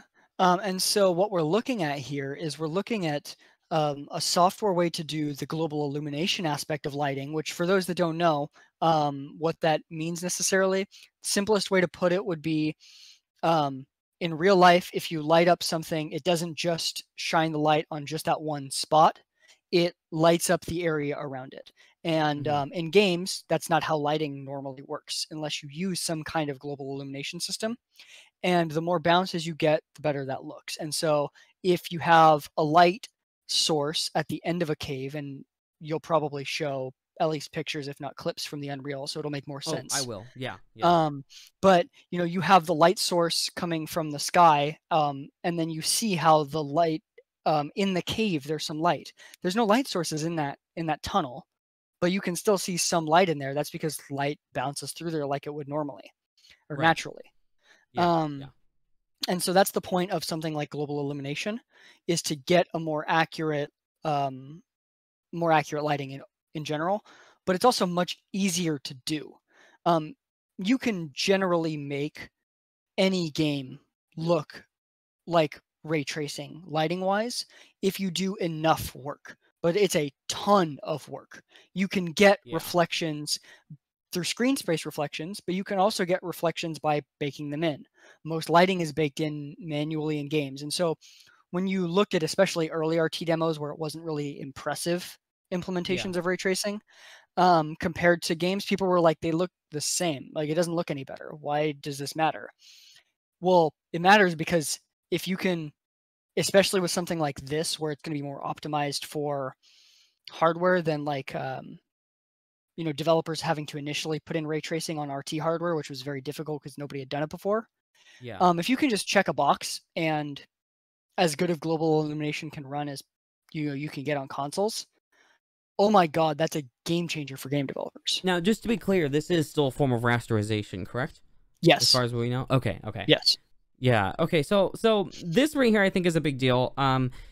So I think there's a couple things to take away from here. Is obviously, I mean, the better lighting and whatnot, but I think in relevance to I know you kind of want to talk about this one too, in RT hardware, ray tracing hardware in specific, is this is freeing up ray tracing hardware, as you mentioned. And I think that while we expect a massive increase in terms of the ray tracing hardware capabilities of the 3000 series from NVIDIA, and like you said, hopefully RDNA 2 GPUs, I think this might actually help people running 2000 series GPUs that have RT cores have some level of benefit where you can get the advantage without necessarily having the frame drops that we see, where like a 2060 for ray tracing is essentially useless. I have one. I know it's essentially useless for ray tracing. And even the 2080 Max Q in the laptop here is like, it can do ray tracing, but it's still not the sweet 60 that I want on most games, right? And so a 2080 Ti is pretty close to capable of that. But I think you may be able to see games where they have some of the amazing lighting effects, and then you also have ray tracing to both supplement the lighting and supplement reflections in particular, that make it so a game can run at a higher frame rate on some of these older ray tracing hardwares. And maybe that's what NVIDIA was counting on in some ways too, although it looks like, the 3000 series is coming out. But yeah, I mean, from my understanding, there is still going to be, I mean, not from my, there is definitely going to be advantages to ray traced global illumination. If you for watch sure, this yeah, trailer, if you watch this trailer, one of the big things is that the way that they're doing this is not actually as instantaneous as they make it sound. You can tell even just watching it at full speed, but if you watch it frame by frame, it takes a couple frames for the lighting to actually update. So when the light source moves, the global illumination aspect of it doesn't actually recalculate right away. It takes however many I did milliseconds, notice ends up that. being a frame or two. Yeah, no, Um, I totally noticed that. I guess what I mean and though is like, obviously ray tracing is still going to have its benefit, but if it's easy enough yeah, to implement, as you mentioned, then you could potentially have the option where higher end ray tracing GPUs do more ray tracing GI, but ones that can't do this instead. yes, And if it's easy and enough to implement, you just have both and it switches depending on your hardware. yeah, and then also you could have a situation where game developers can use that hardware for other things. Global illumination doesn't really do reflections Right. fully, and so if you have ray traced reflections, and then you have GI for the world, that could be really good. And I'd argue that if you're doing like a competitive multiplayer game with really advanced real time lighting, you should do ray traced reflections because presumably if you're doing this, you're going to have some situations you might have if reflections really matter at all, then they could affect the game. And so you Yeah. want that to be frame accurate. You don't want that to be 2-3 frames later, because if you're utilizing something where you might check a reflection to check an area before you move in, then having that be accurate instantly is important. Yeah, And no, so definitely, freeing up definitely. the ray tracing hardware to do that while still getting the global illumination lighting quality would be awesome. Yeah, no, and I love this. I think it's amazing. And so this actually leads me to what I wanted to ask about Unreal Engine 5 is, in your personal opinion and experience, do you think this is potentially surpassing in some ways what engines like CryEngine, and obviously we don't know what the new Crysis is like quite yet, but in terms of graphics capabilities, not in terms of ease of use or features, With but just where in terms of the CryEngine raw is graphics. now, yes, 100%. And With where CryEngine will likely go via its next announcement, which I'm guessing will it become with the Crisis launch. yeah, no, it's Prob well, we've already seen like some of the capabilities of CryEngine's ray tracing and stuff, with the demo, Yeah, right? we've So seen the ray yeah. tracing, but I'm just saying like the the geometry stuff. I feel like every engine is going to have to implement some form of it Oh yeah. because we've already seen, if you've seen the teaser from Bethesda about uh, Elder Scrolls 6 and about Starfield, they've mentioned when they've talked about those games, what little they've talked about, they've mentioned photogrammetry. Photogrammetry is honestly, from what I've heard from developers, like I've watched developers talk about the Unreal Engine 5 stuff, they've said that photogrammetry is oftentimes useless unless you have a massive team right now. Because what Mm, photogrammetry is really detailed scans of an object. And getting a really detailed, really high-end scan of an object, if you then have to go in and optimize and cut down the object and then spend a bunch of time making LODs, is useless because you lose all of the quality of photogrammetry. And that starts You to could make it just more make the expensive asset at that too. point. Yeah, Yeah. yeah, and then it gets even more expensive because you've got the scanners, you've got the people to scan, you've got the time put in place for the LODs. Mhm. And you still have to essentially remake the asset as a whole anyway because you're cutting Yeah, out so much detail. And so any engine that's going to really be able to utilize photogrammetry is probably going to have to do something like this.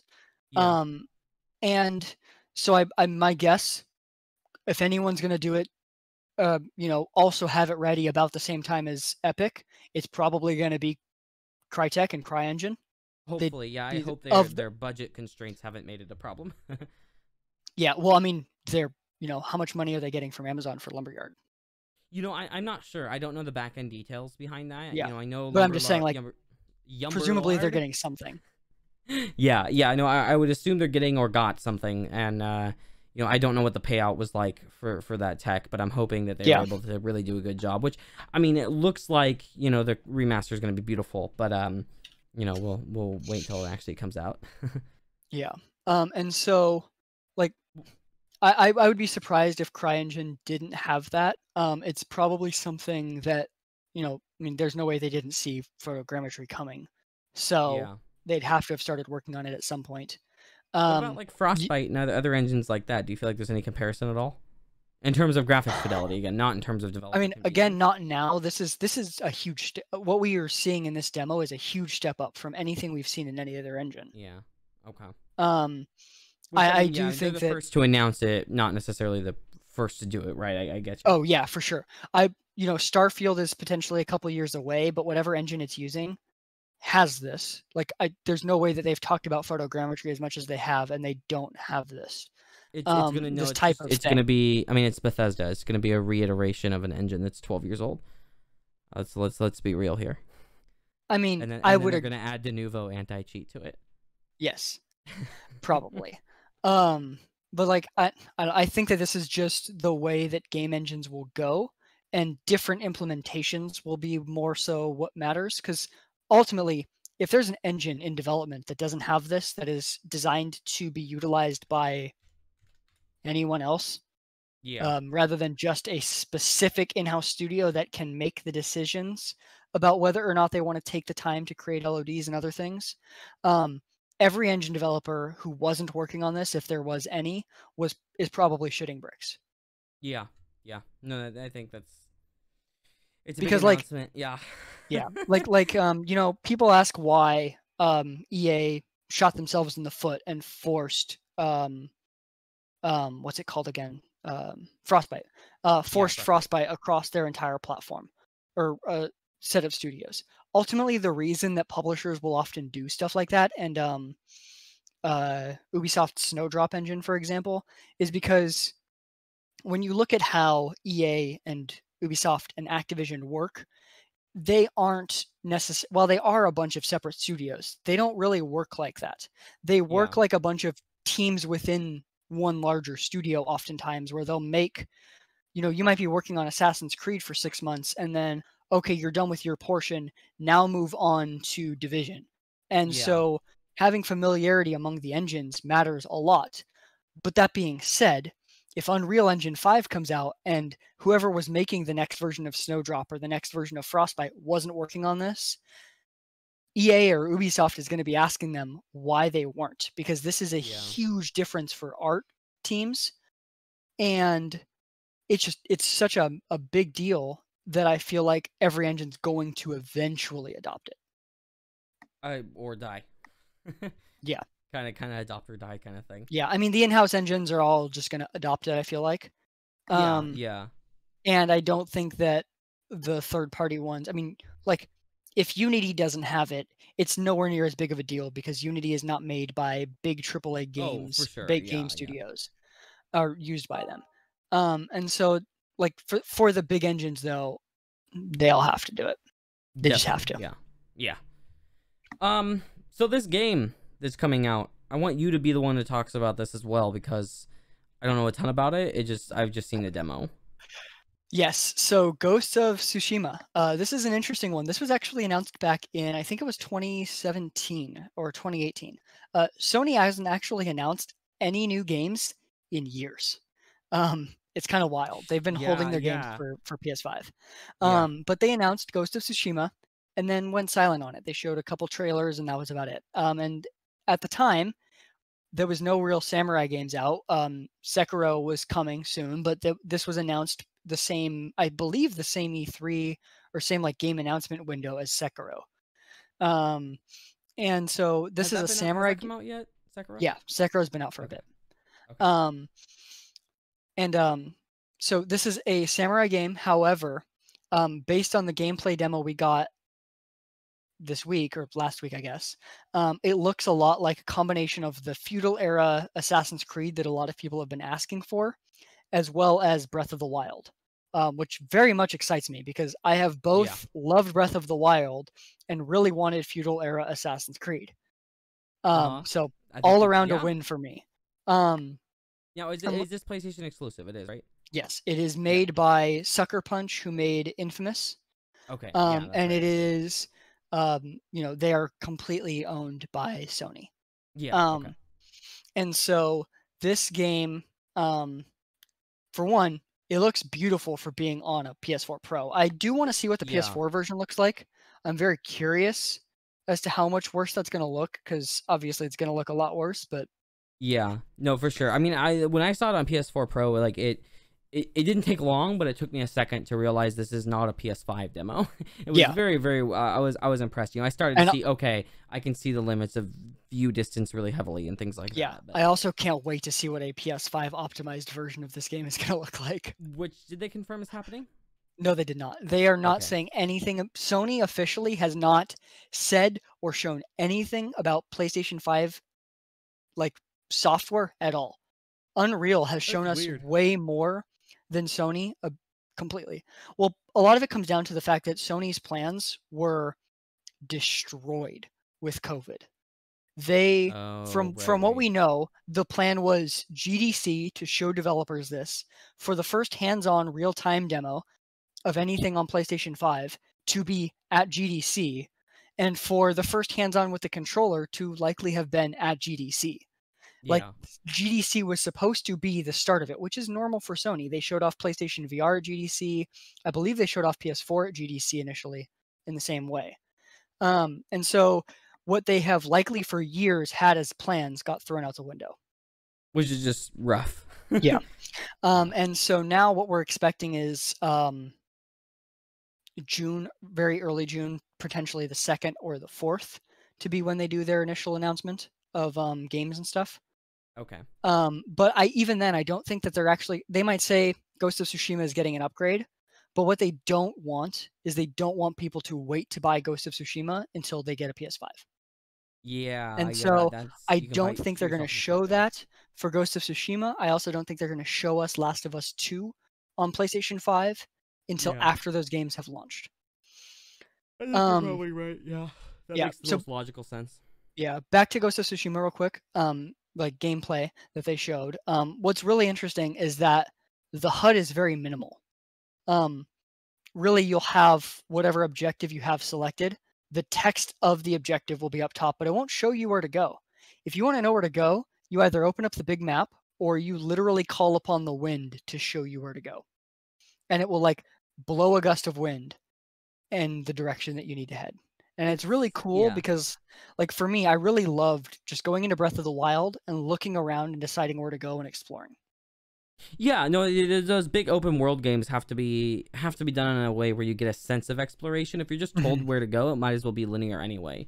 Yeah. So I like the direction they're going with this as a kind of more immersive experience, versus a technical experience, which Yeah. makes sense for something that's supposed to take place long ago, Mhm. And then, in addition to wind guiding you, there's some more obvious stuff like smokestacks that you'll decide to go to find a fire where somebody's sitting at and talk to them or help them, stuff like that. But then, even then, the animals in the game will guide you to certain things. So you might be going down a trail and a bird flies by and starts like kind of going near you, and you realize, oh, this bird isn't just an effect; it's actually guiding me to something.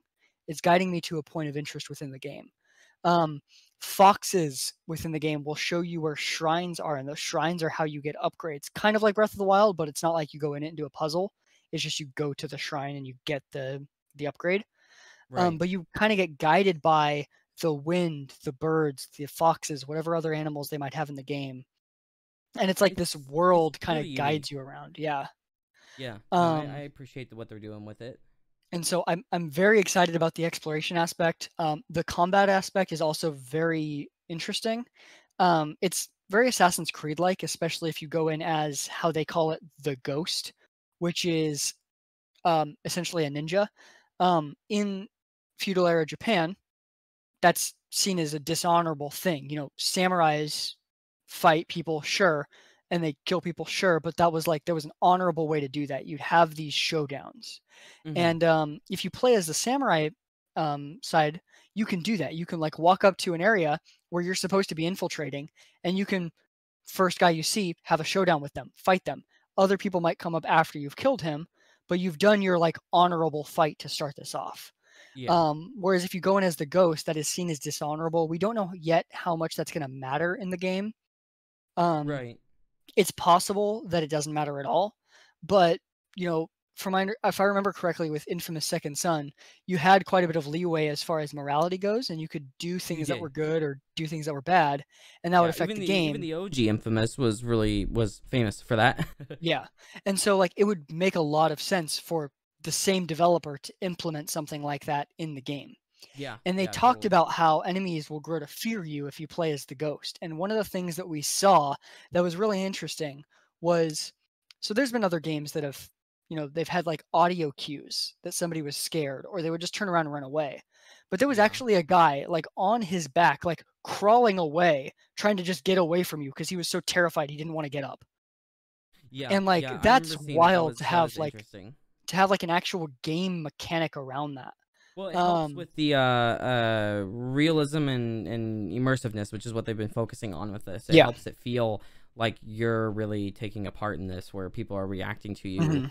very directly and very emotionally and physically, not just dialogue. Yeah. And then for the samurai side, I want to know how the controls are going to work Yeah. because one of the things that people are concerned about after having seen that is there's a lot of one hit kills, which makes sense. Samurais were precise, they knew how to kill people.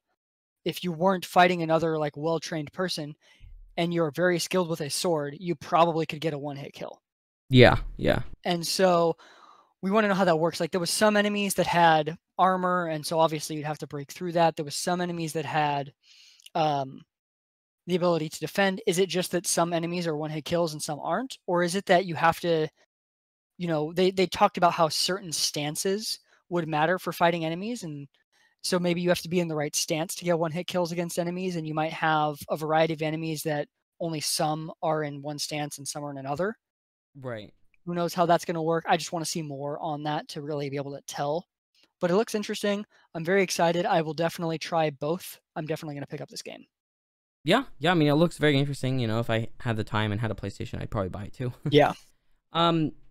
So Tony Hawk's Pro Skater 1+2 remake. So I wanted to, before we talk about some of the interesting stuff around that, I did want to throw out that there was some newer news today, which I don't think I see mentioned in here, that it looks like it's going to be adding in a good amount of microtransactions, which Oh, it sucks for is. something that's a Is remaster. it like just cosmetics or?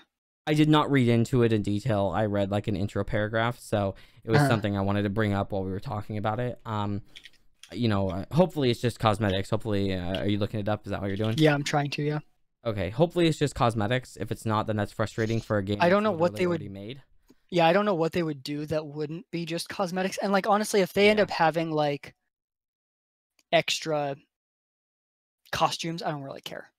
Yeah, right. No, I It agree. wasn't, especially since it wasn't the type of thing where in the game originally you unlocked the stuff. If they were to like have it so you previously unlocked visuals and then or like unlocked cosmetics and then they decided to move that to microtransactions, Yeah, that would be as long really as it's bad. new, yeah. Yeah. Um, let's see. Speaking on the matter, according to GameSpot, let's see who is. One sec. Head of Vicarious Visions. Um, we're not planning on having monetization at launch. Because they want people to get the full package. They didn't even. So they didn't clarify no microtransactions, but they didn't actually say that microtransactions might come. They said additional content. Oh, okay. And they said buying stuff with real money.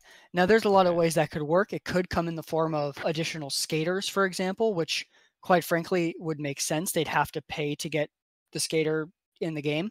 And so if Yeah. they wanted Yeah, to that's add true. other people that weren't originally in it, makes sense. There has also been a lot of talk of potential for them to eventually they'll probably do Pro Skater 3 and 4, or at least 3. And so whether they do that as its own thing or maybe they do it as DLC to this, that would still be monetization. Yeah. So No, that's true.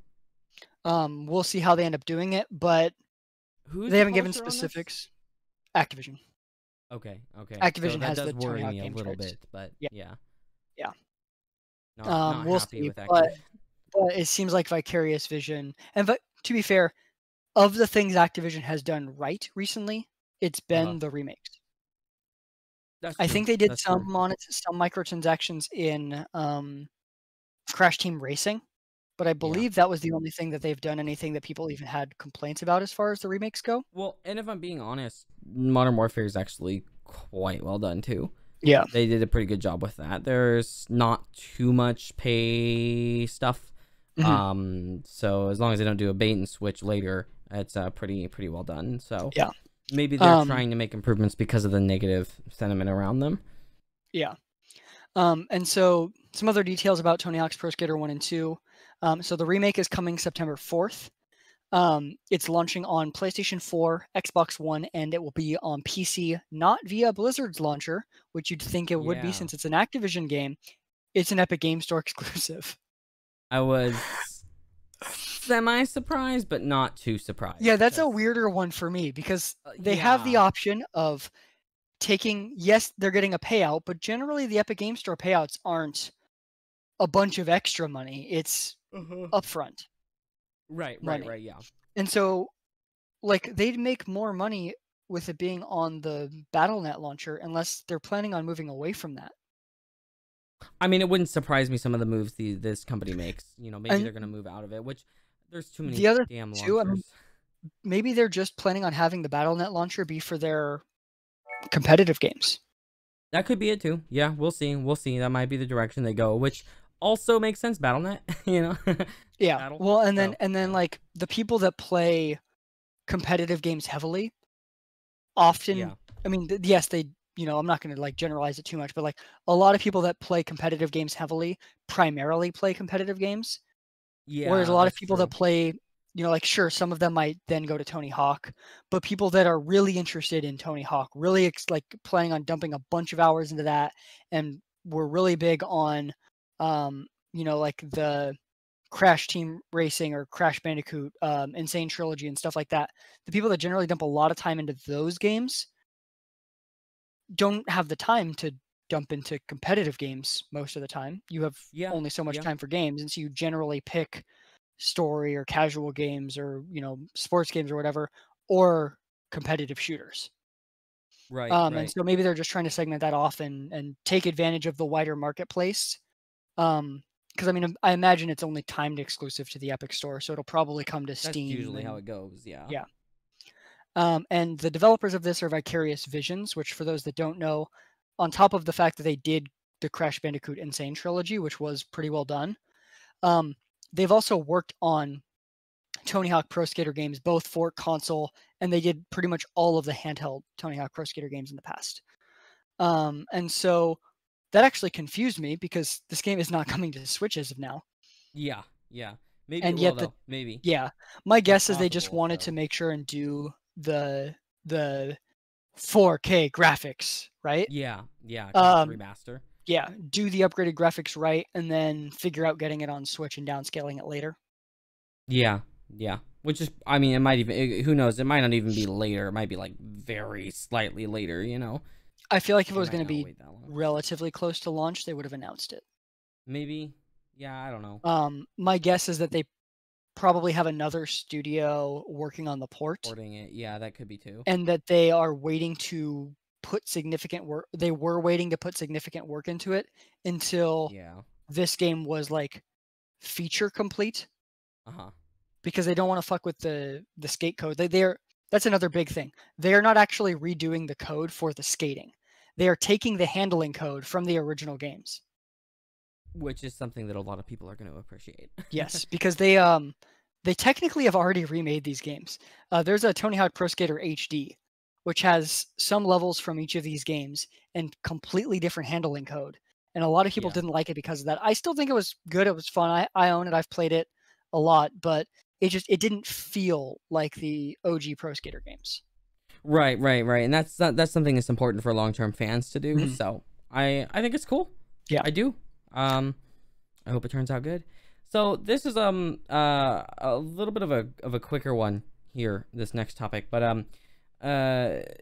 don't know if you've ever played it, Daniel, but I tried PlanetSide 2.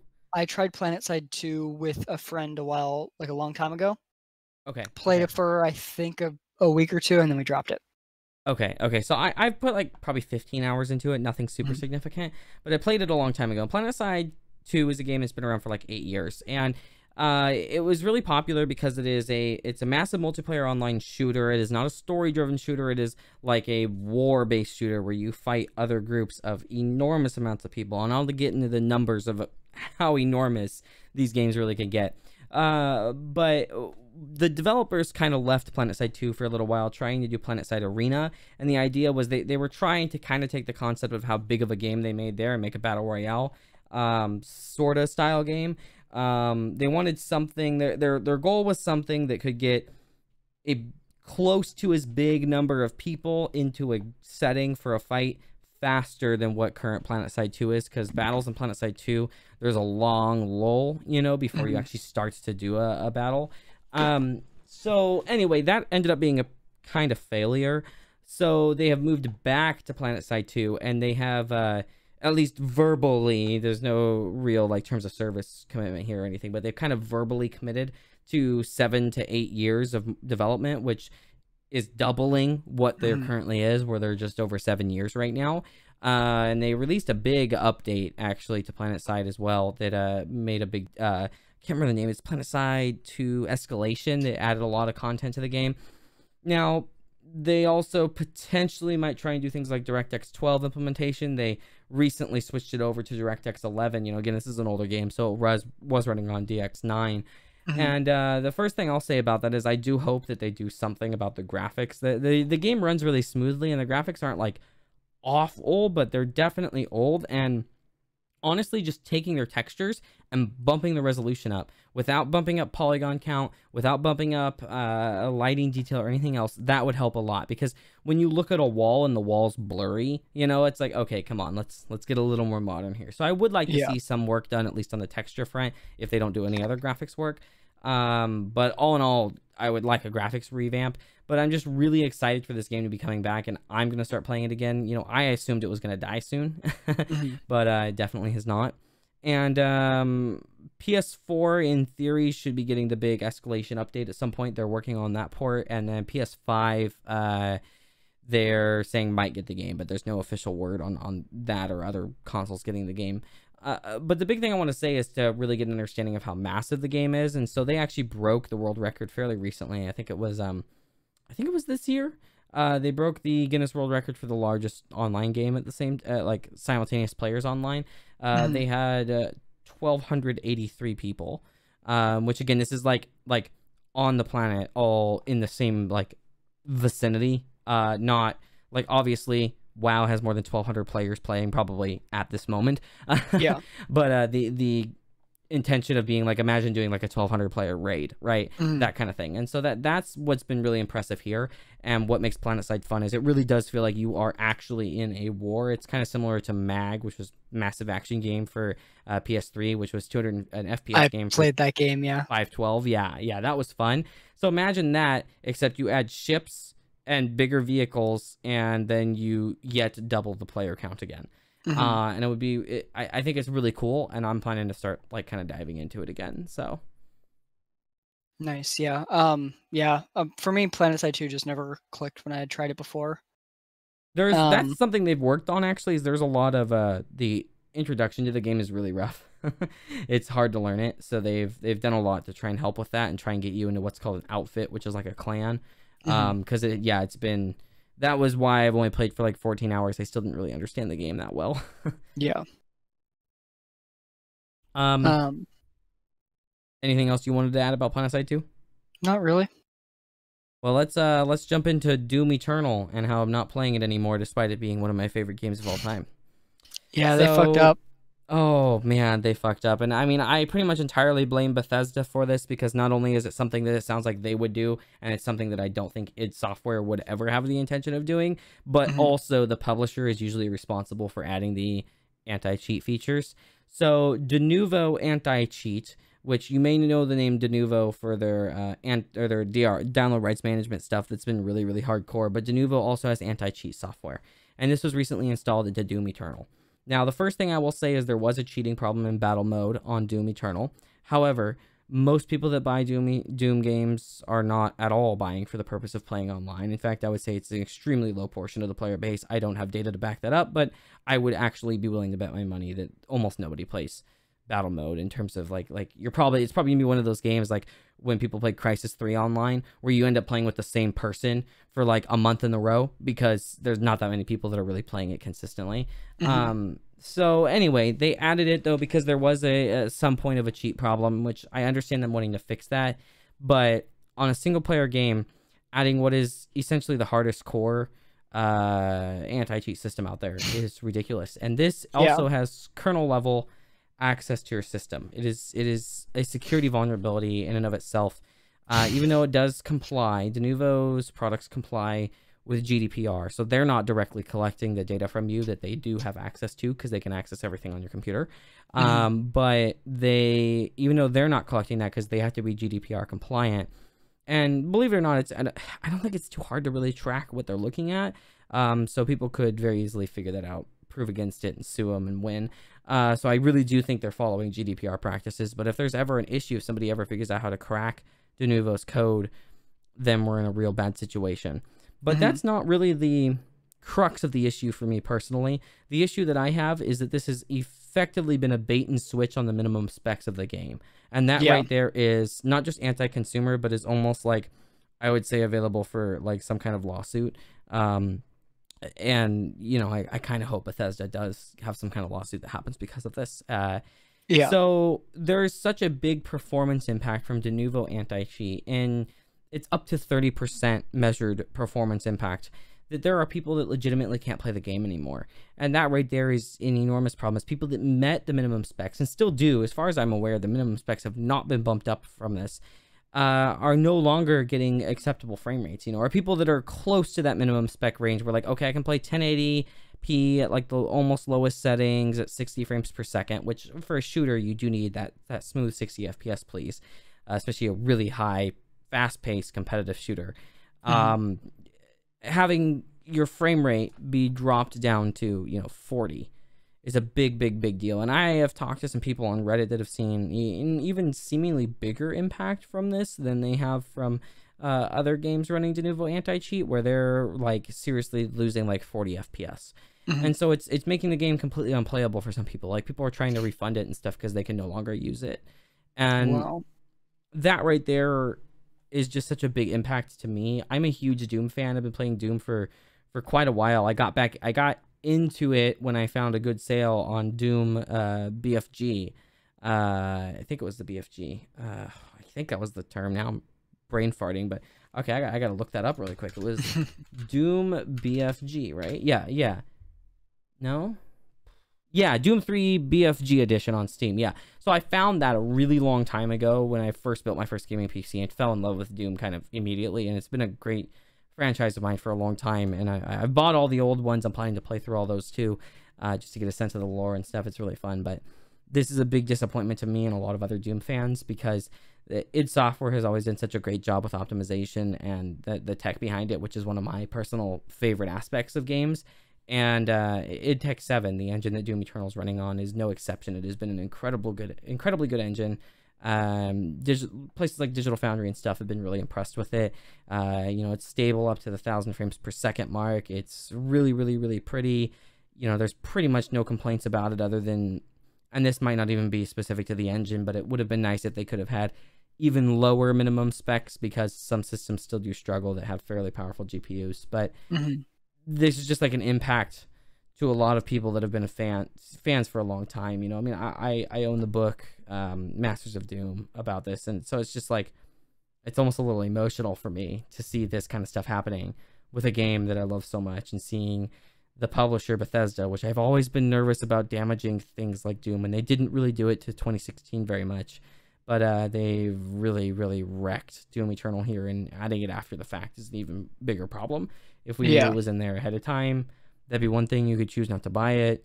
They could have different minimum specs and stuff like that. Still wouldn't like it, still would have bought it, but this is to the point where, like, I don't even know if I want to play it until somebody figures out how to crack it so that I can get rid of that crap. Yeah, it's very fucked. There's not a better word for it. Yeah. It's just bad and sad, and the entire Doom community is just so angry about it, and I think rightfully so. I think it just makes sense to just give it all you got and yell at Bethesda about this, because this is a real problem. Yeah. We'll see if they change it, though. Bethesda's been kind of hit or miss recently. And by hit or miss, I mean mostly miss. Mostly miss, yeah. I mean, Fallout 76, come on. That never turned out to be a good game. Even the new DLC was pretty poorly rated. Exactly, yeah. Like, the game never ended up, they didn't ever make it good. It was just like, oh, it's shit, and it's going to be shit the whole time. Yeah, like, they've tried, sort of, failed at making it better. I tell you, though, they better not mess up Elder Scrolls 6, or that might actually kill the company. Like, if it's that bad. Yeah, if it's bad enough and people know that it's bad enough ahead of time and they don't pull a bait and switch, it might very well kill the company. Yeah, so for reference, the newest Fallout 76 DLC Wastelanders, or the free update, it's a 62 average critic score, 15% of critics recommend it. Oh, ouch. Yeah, it's not good. Yeah, that's bad. That's really bad. So, well, in fact, most of their other DLC or updates have been much better rated than this one. And even then, like, their highest, I think, was 74%. That's just rough. That's just really rough. Yeah, not a good game. Not a good game at all. It was like let's see if we can make money off garbage. Yeah. So moving back into the tech side, a little bit less of the gaming side now that we're in this segment here. So yeah, jumping into some of the other news, back into tech, we do have a little bit more Intel news here. So there's a leak of the Intel i9-10900K. Can you please fix your naming, Intel? We're getting more and more sick of this every time you do it.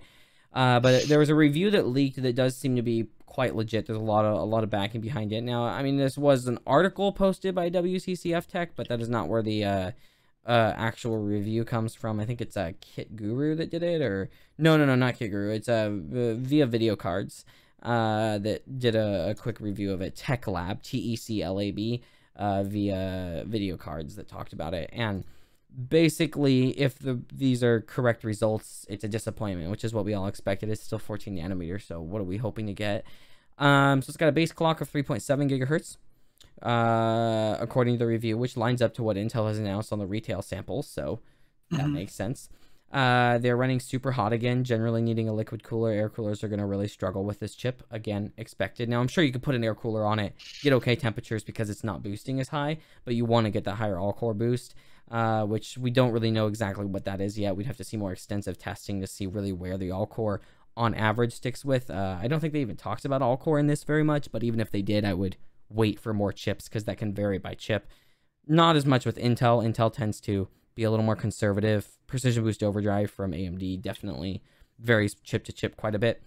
Anyway, the Ryzen 9 equivalents are still showing better performance in basically every compute application, and very slightly slower performance in most gaming applications.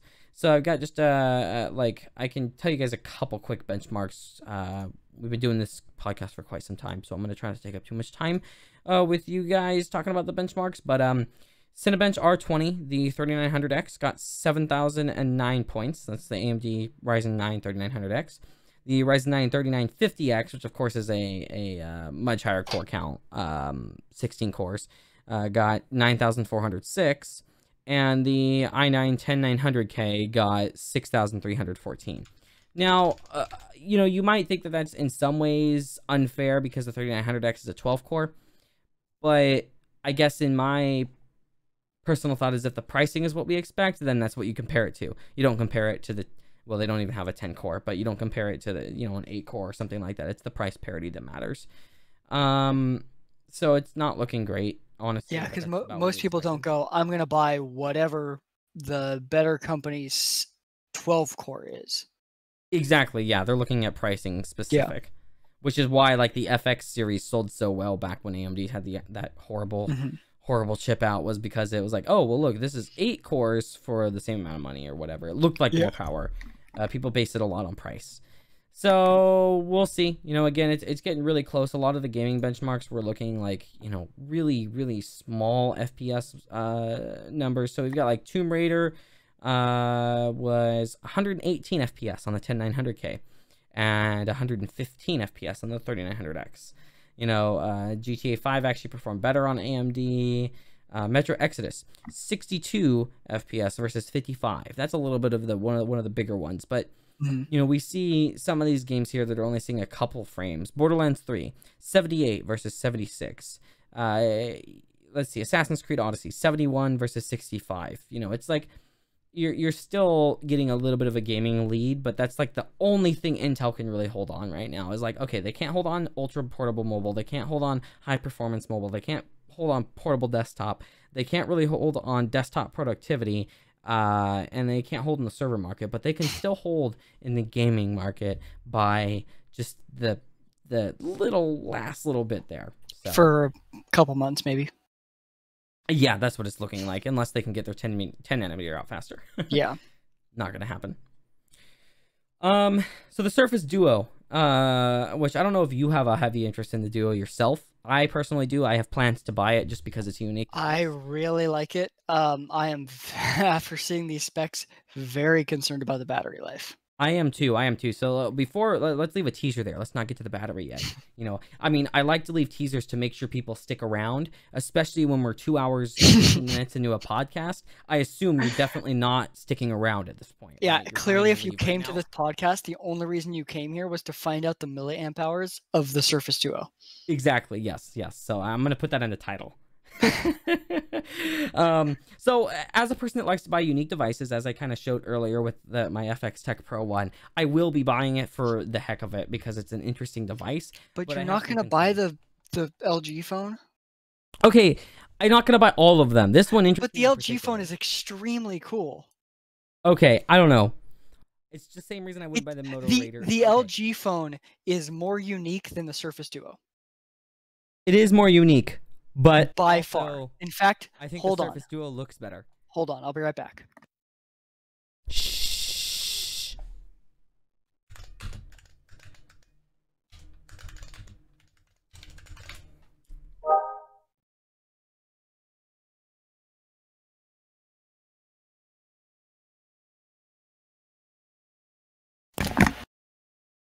Hey, I'm gonna go grab water since you just walked away for a sec. That's a good mark. I was supposed to do it while you were... damn it. I wanted you to keep going. I was going to pull out my Surface Duo. I hate you. Well, is it cool if I go get water? Because I'm like... How long is it going to take? Because we're almost done. I guess we are almost done. I'm just like having trouble talking because my mouth's so dry. Okay, so I'm going to run down the specs here. And I want to be clear that they don't surprise me except for the battery. So Snapdragon 855. Still a great chip. No, it's not an 855 Plus or an 865. It's not the newest tech out there. But my FX Tech Pro 1 has a Snapdragon 835, and it still feels plenty fast. So I don't really have a problem with that.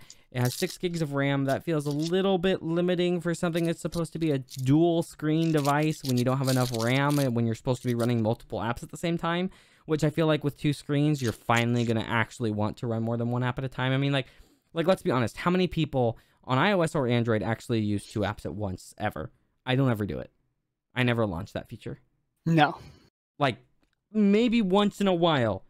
I will, specifically on the Pro 1, because I can have like a Excel sheet and like Word doc or something open, Mm-hmm. splitting on the screen with no keyboard in the way. Well, you see, if you had used the Kyocera Echo, the original Surface Duo design, Yep.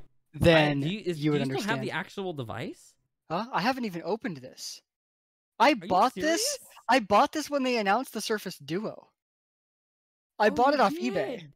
Oh, are you opening it I'm right now? No, I'm waiting until they do another like Surface Duo drop, and then I'm gonna do like a video about the original Surface Duo design, the original folding phone. Because if the Surface Duo is the folding phone for some fucking reason, then this is too. Yeah, yeah. Basically, that's that. Yeah, you know that's true because it's not really folding. Um. Okay, so 6 gigs of RAM is something that does concern me though. Now you've got the 64 to 256 gigs of storage. You got an 11 megapixel camera and f2.0 aperture, so it's probably going to be okay. And aren't they You got releasing a version with no camera? I thought they said that when they first announced it. I think the Neo doesn't have a camera, which is bigger. No, I'm pretty sure they But also announced that the phone wasn't gonna like there was maybe. at least going to be a version of the phone without it, I think. Because no, even Maybe. if you look at the pictures they show, it doesn't have a picture of it. Or Oh, there's no okay. camera on the Interesting. Surface Duo they showed off. Okay, maybe they're not Unless going that's to. I don't talking know. about the front camera. It could be the front camera. That could be the front camera. I didn't see. It just said as the camera. Yeah. But anyway, the screens are two 5.6-inch displays at 1800 by 1350. I'm actually surprised they're as high resolution as they are. Honestly, that is pretty high res, which makes the final point here even more concerning. A 3460 milliamp hour battery. It's so bad. That is so tiny for a device that's going to be this power hungry. I mean, You're honestly, having what 11.2 inches of screen real estate and a significant amount of pixels. yes, exactly, and a high-end CPU. Like, so I keep referencing it, but only because it's also a unique phone. Is the FX Tech Pro 1 is a 3500 milliamp hour battery. It's running a 1080p display at 60 hertz and a Snapdragon 835. I'm very concerned about something that has two displays at higher resolution and a higher end processor, which also includes higher end Wi-Fi chips, higher end LTE chips, and stuff like that. So you're going to get the better performance. And so, like, I'm just genuinely concerned. And, like, I probably won't buy this right on launch. I'm going to wait for reviews to see if it's as bad as it seems, you know? But it's definitely an interesting device. And so I'm probably going to end up buying it either way because it's really cool. But I feel like they maybe tried to make it too thin, and so when it's open, it's going to have another bend gate fiasco essentially, and that's something that I've complained about phone manufacturers for a long time that Apple has actually stepped away from, and some of the more unique brands have, is stop making it thinner, make it better at the same or slightly bigger size, right? Yeah. Make it fit better in the hand, make it have a bigger battery, and maybe Microsoft didn't go in that direction like they should have. But also, having two separate batteries and having to split up the tech like that does add complications. So I'm not entirely surprised. But the Galaxy Fold, which does have a battery on each side, has like a 1,000 milliamp hour more battery almost. It does. It's also thicker for sure. So, and it's also, I don't know, maybe there's only a battery on one side of this. Maybe that's what this is a big battery in one side and the rest of the tech in the other. Maybe. Which would be weird. I don't know. It's very odd though, and I don't think they're gonna be able to do much to make it great. Especially again, a device that's supposed to be like what you would consider a really like pro device, like kind of like the Galaxy Note series, right? Where it's like, okay, you're supposed to run multiple apps at the same time on these high res bright displays so that you can get work done, but it's gonna die on you at lunchtime. Not good. Yeah. And then what you mentioned about the LG Wing, that looks really interesting. And so maybe I will consider that as a phone. Yeah, it looks wild.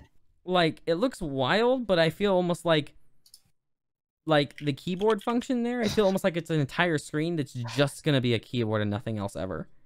I mean, probably. Which, like, at that point, just make it a physical keyboard. Well, yeah, but then they can do stuff like swipe stuff and, like, emojis. No. And did you see the picture? Did you see the picture of the graph, the bar graph, where the bars go down to the second screen? What are they trying to show off here? Like, I don't even understand. I don't know. Like, I'll put this on screen. What is that even? Like, oh, by the way, if you need to view a bar graph that so happens to only have bars that are taller in the downwards direction in the middle of your display, this will be able to display them. Like, what apps are going to scale this way? What apps is going to do that? Nothing is going to do that. Honestly, if anything, LG has like a very specific app in-house that somebody was like, I need this to work for some reason, and they're like, let's do it. I don't know, man. I don't know. What I will say too is it's literally the picture of it is literally just a picture overlaid on top of a picture of the phone. Now, for those that don't remember, I think it was LG. They actually had a phone like this a long time ago. It just wasn't a screen on the bottom. Yeah. Also, as we mentioned, it was in Iron Man 1. It was the phone that Tony Stark used in Iron Man 1 with the rotating screen. And Obadiah also had it, yeah. Yeah. That was a cool phone. Yeah. So they're bringing back an old phone idea. Yeah, I mean, these slabs of glass has been so boring for so long. I like to see more unique devices. Like, I really do like to see it. I mean, like, I like my OnePlus 7T Pro 5G McLaren edition. Can you please make the name longer? I really like that phone. It's a good phone. The 90 hertz display is great. The 5G connectivity is actually surprisingly better than I expected it to be, but it's not unique. It still feels like this isn't that much different than my like S8 Plus or something. So yeah, now you know what'd be really unique? What? If Premiere Pro got better GPU acceleration. I don't think that's ever going to happen, though. That's something that they've just never done, yeah. So, anyway, Amazon Web Service... No. So, Adobe Premiere Pro did finally add both AMD and NVIDIA hardware acceleration through NVIDIA's NVENC codec and whatever AMD's is that I keep forgetting the name of. Their hardware encoders. Now, this is a really big deal because DaVinci Resolve and even Final Cut have been able to really take good advantage of GPU for a long time, and Premiere Pro has just really suffered. And honestly, I mean, I'm not a fan of Premiere Pro. I ditched the Adobe suite. I do not like their business model. I do not like monthly payments. I do not like continuous updates that always break things in applications that are unreliable for professional work. But this is still a step in the right direction. Render times will probably still be slower for the same types of projects versus something like DaVinci Resolve, which can have better multi-core threading along with the GPU acceleration that they're more experienced with. But I'm glad to finally see this because I do think this is going to help creators that do creation on lower end PCs that have a DGPU or laptops that have a DGPU. Again, though, personally, just not a fan of the Adobe suite, so I'm glad they're doing this, but I also feel like Adobe has all these applications that you can send stuff through their intelligent links or whatever the hell they call it, from one application to another, and I'm like, why does that need to be another application when something like DaVinci Resolve has all of their effects, all of their audio work, all of their editing, all in one place, one application? You're not having to switch all this stuff and open up new apps, because like back when I used the Adobe suite, and maybe it's better now, but that was only like a year and a half, 2 years ago. Anytime I tried to link stuff between apps, things would crash, apps wouldn't open. I would link something to another app, like I'm like, okay, I'm going to open this audio segment in Audition from Premiere Pro to do an edit and remove some background noise. Oh wow, it opened, it worked, this is really cool, I'm going to use this feature. The next time I do it, it opens in Audition, I make my edits, and they just don't export back into Premiere. So I had to just not do it because I didn't have enough time to finish the video at that point. Or finish the audio editing. So anyway, thank you, Adobe, for doing something. Please do more to make your products not garbage. Just because you have a monopoly on the market doesn't mean that you can sit around and sit on your ass. But that's exactly what you treat it as. And this is why products like DaVinci Resolve and Final Cut Pro are getting even more popular. Yeah. Yep. So now we are in the Tiny News section. So being in the tiny news section here, we're going to just bullet right through these so that we can hopefully have this podcast be not much longer than 2.5 hours. So let's start with this AWS news. You go ahead. Yeah, so the vice president of Amazon Web Services quit very publicly because he was very upset with how Amazon was handling whistleblower complaints, specifically complaints about the warehouse conditions and how Amazon was not really doing much to deal with the COVID problem. No, right. I mean, they were even still interviewing people in bulk rooms and stuff like that. Yeah. Oh yeah, I saw a picture of one of their training classes where the chairs were like, it was like chair, chair, chair, chair. There was no gap. Yeah. Yeah, no gaps at all, no PPE given to anyone. And it was like one row, the next row, like there was no room to move around, let alone Again, one of the richest companies on the planet. Yeah. And so it was just wild. And yeah, AWS, the way, I mean, that's a bigger deal than like the vice president of like Amazon's sales leaving. This is a big deal. Yeah. Yeah. AWS is what brought Amazon into profitability. Well, and I feel like it's still their core business. I haven't looked at their public financials recently, but I mean, no matter what, it's extremely, extremely important for them. Yeah, for sure. And so like, and I mean, AWS is like what like half the internet operates off of. So the vice president of half the internet's infrastructure just dipped because he was so upset with how Amazon was handling this. And by handling this, we mean just doing nothing. They just pretended it didn't exist, basically. They were like, oh, look, we're going to be selling a lot more stuff. Hire people. Well, that's all. Well, and then when the whistleblower complained, they fired him. And that was what brought this guy over the edge and quit. It wasn't just how the warehouse was. It was Amazon poorly handled the warehouse. Somebody publicly complained about it to try and pressure them to switch. And then they fired and then tried to smear this person. Yeah. For complaining and being concerned about the safety of him and his or of them and their coworkers. I think it was a woman. You know, this leaves a little bit of concern for AWS as a whole, though, because it says something about the integrity of the vice president of AWS, which maybe some of that's going to change now. You know, I mean, these people have a big influence on the company, and you know, maybe there's going to be some, you know, if they hire a VP that is maybe not as, I can't think of the word for integrity, so not as full of integrity, that's going to be potentially bad for the company. So, and apparently this guy was also the co-author of XML. Wow, that's also a really big deal. Yeah. That's used everywhere. Hey, but you know, there's an alternative. There's Microsoft Azure, so you can try that out. I get close to my microphone and say it because Azure is a fun name. And because I'm tired. Because I need caffeine. No, you need to go to bed. Because PS8. Yeah, so Samsung has done what they do with every phone that's like 3 years old, and have dropped it from getting monthly security updates to getting quarterly security updates. I'm surprised it got monthly as long as it did, to be honest. So from my understanding, the standard practice for Android phones is 2 years. Standard practice, a lot of companies don't actually follow it, is 2 years of core software updates and 3 years of security updates. Yeah. And that's what Samsung had promised for a while, was that you'd get the like 2 major version upgrades and 3 years of monthly security updates. Yeah. Which, I mean, that's understandable. I mean, at that point, you're coming on time to get a new phone, you know? I mean, yes and no, though. Like the Galaxy S8, hardware-wise, is still a fine phone. Phones getting better and better. I mean, my S8 Plus, if it weren't cracked, is still an amazing phone.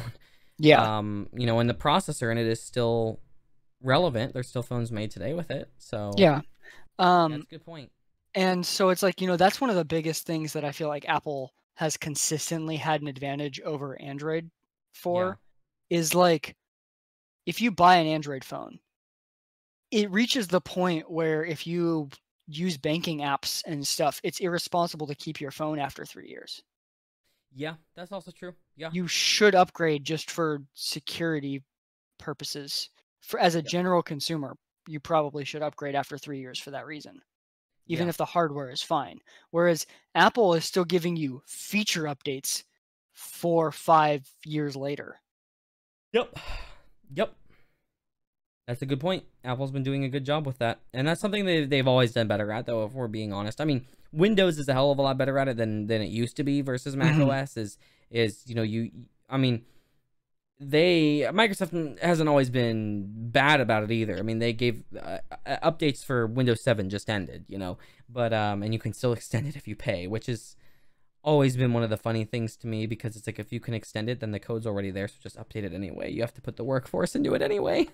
But anyway, Yeah. That's Yeah, but they something want Apple to hasn't push available. people to do it. If they kept offering it for free, then people just wouldn't do it. Oh yeah, I know, and then people would wait till the absolute last minute and then dip. Yeah. Whereas right now, if there's something absolutely massive that comes out for Windows 7, they may still patch it, just like they did for XP with WannaCry. Because they do still have people actively working on it. So I guess it makes sense, but please stop using Windows 7, especially on I understand in some corporate environments using Windows 7 because it's you need it for software or whatever, but generally try to pull away from it.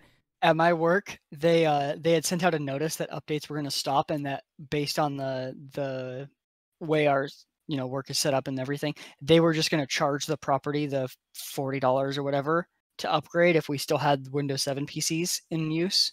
Yeah. And that they recommended that everyone instead of saying, okay, we'll upgrade you to Windows 10, they were like, at this point, if you have a computer that's still running Windows 7, you probably should just upgrade to Windows 10. Because our computers were, they're not particularly good in the first place, so no, they're not. ass And now. honestly, 10 is not that much better. 10 is not as bad as it was when it first came out at handling lower end hardware. No. So if you have 7, you should just do it.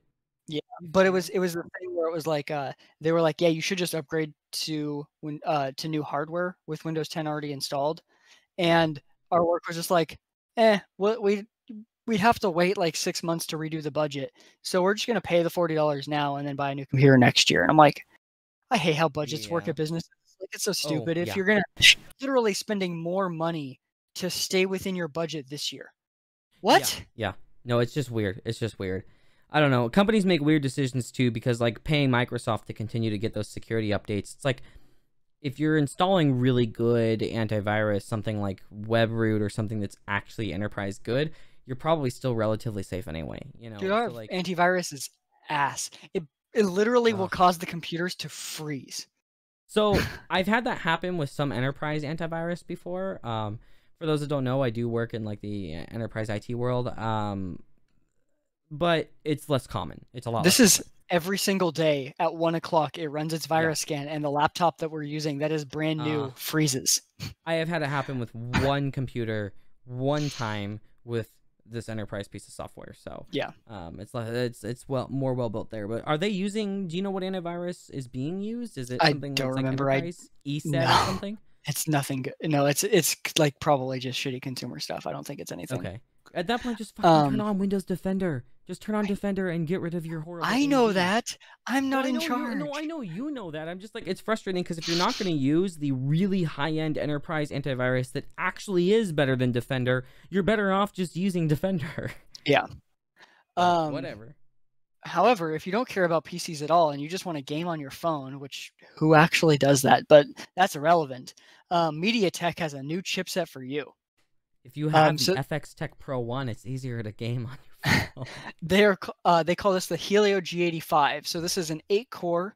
However, normally when we've seen 8-core chips, I feel like it's consistently been 4 big and 4 small cores. Maybe I'm wrong with Android as of recent, but I think it's been that. Mostly what we've seen. We've seen 6 cores where it'll be 2 big and 4 little, but 8 usually 4 big, 4 little. But what they're doing here is 4 big and 4 little, and the 4 big cores are clocked at 2 gigahertz, and the 2 big cores are 2 gigahertz, and the 6 small cores are 1.8 gigahertz. Interesting. Yeah, and then their GPU is clocked at 1 gigahertz. That's interesting. So it should be pretty good for gaming. Again, I don't know who really goes hardcore with games on GPU. Well, not in the American market, I guess. Yeah. Right, but you've got the GPU and the higher end cores capable of, handling the game, and your background tasks still being operated by the more efficient cores in the background. So I think it makes sense. And adding more of those more efficient cores should allow more things in the background to run without as much of a hitch, and maybe game devs can fully take advantage of that at some point too. I don't know. Yeah. So more Microsoft stuff, since we kind of segued into them a moment ago. Microsoft is working on ending 32-bit support for Windows 10. This is not something that's happening right away. In fact, I don't think we really have an official date yet. I'll check the link. Honestly, I forgot that they even still supported it. They do. It's absolutely amazing. Starting with build 2004, which is coming up.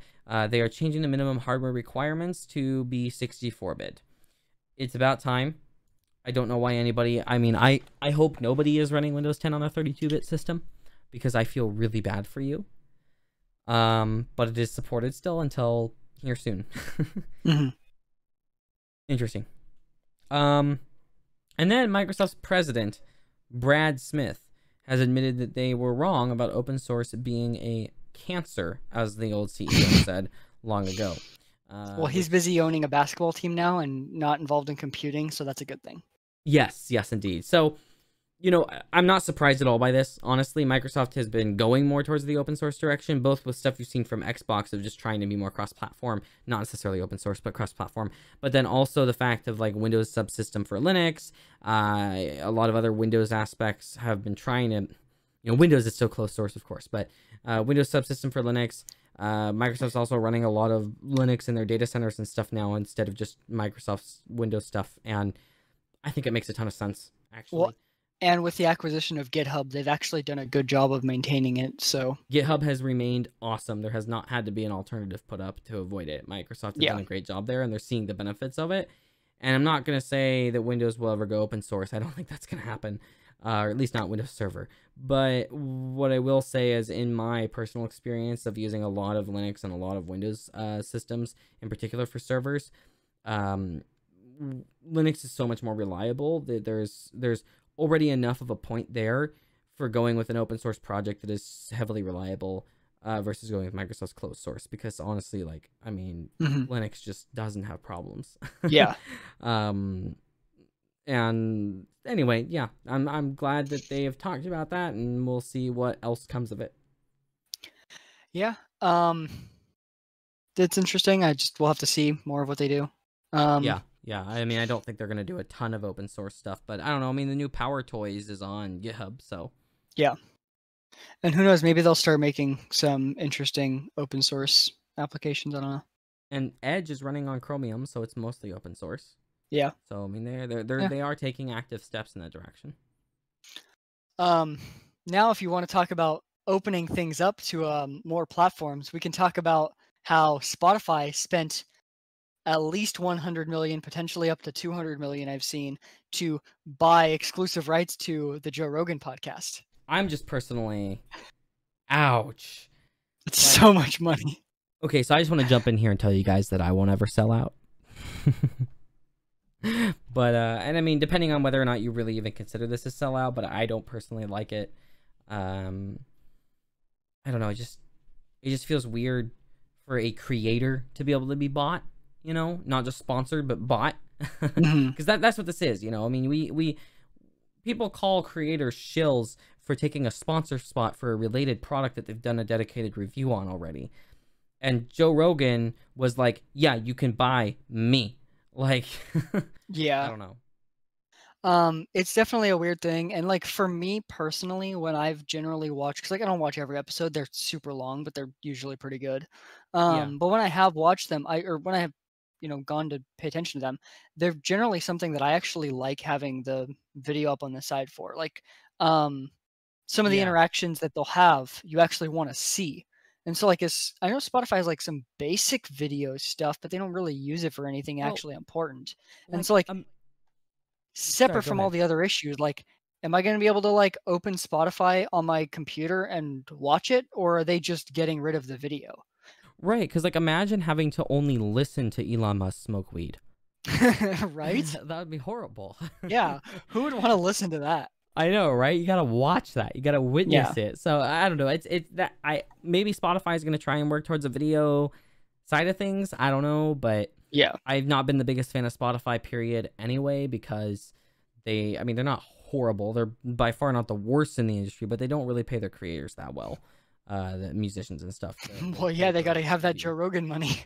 Right, exactly. Like, we ain't gonna pay the creators the money they deserve. We're gonna buy other creators. I don't know. I don't like the being bought out thing. I just don't. I don't like that Ninja got bought out by Mixer. There was somebody that got out by Twitch recently, or YouTube, to stream exclusively.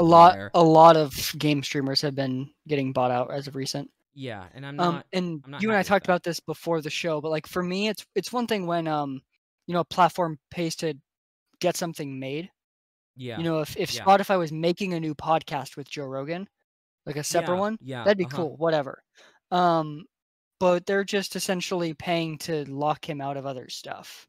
Yeah, it's like that's the difference there. Is it's one thing when something is new and you lock it to your platform from the get-go. It's different when you are like anybody that watched Joe Rogan on whatever their favorite podcast source. Wow, I can't talk. Whatever their favorite podcast source was is completely screwed now, and they have to use Spotify. And it's like, okay, is the expectation that everybody's just supposed to have Spotify, because that's already a monopolistic move that I don't want. I mean, Spotify's already gone that way. They've bought out several podcast platforms, and so have other podcast services. Yeah.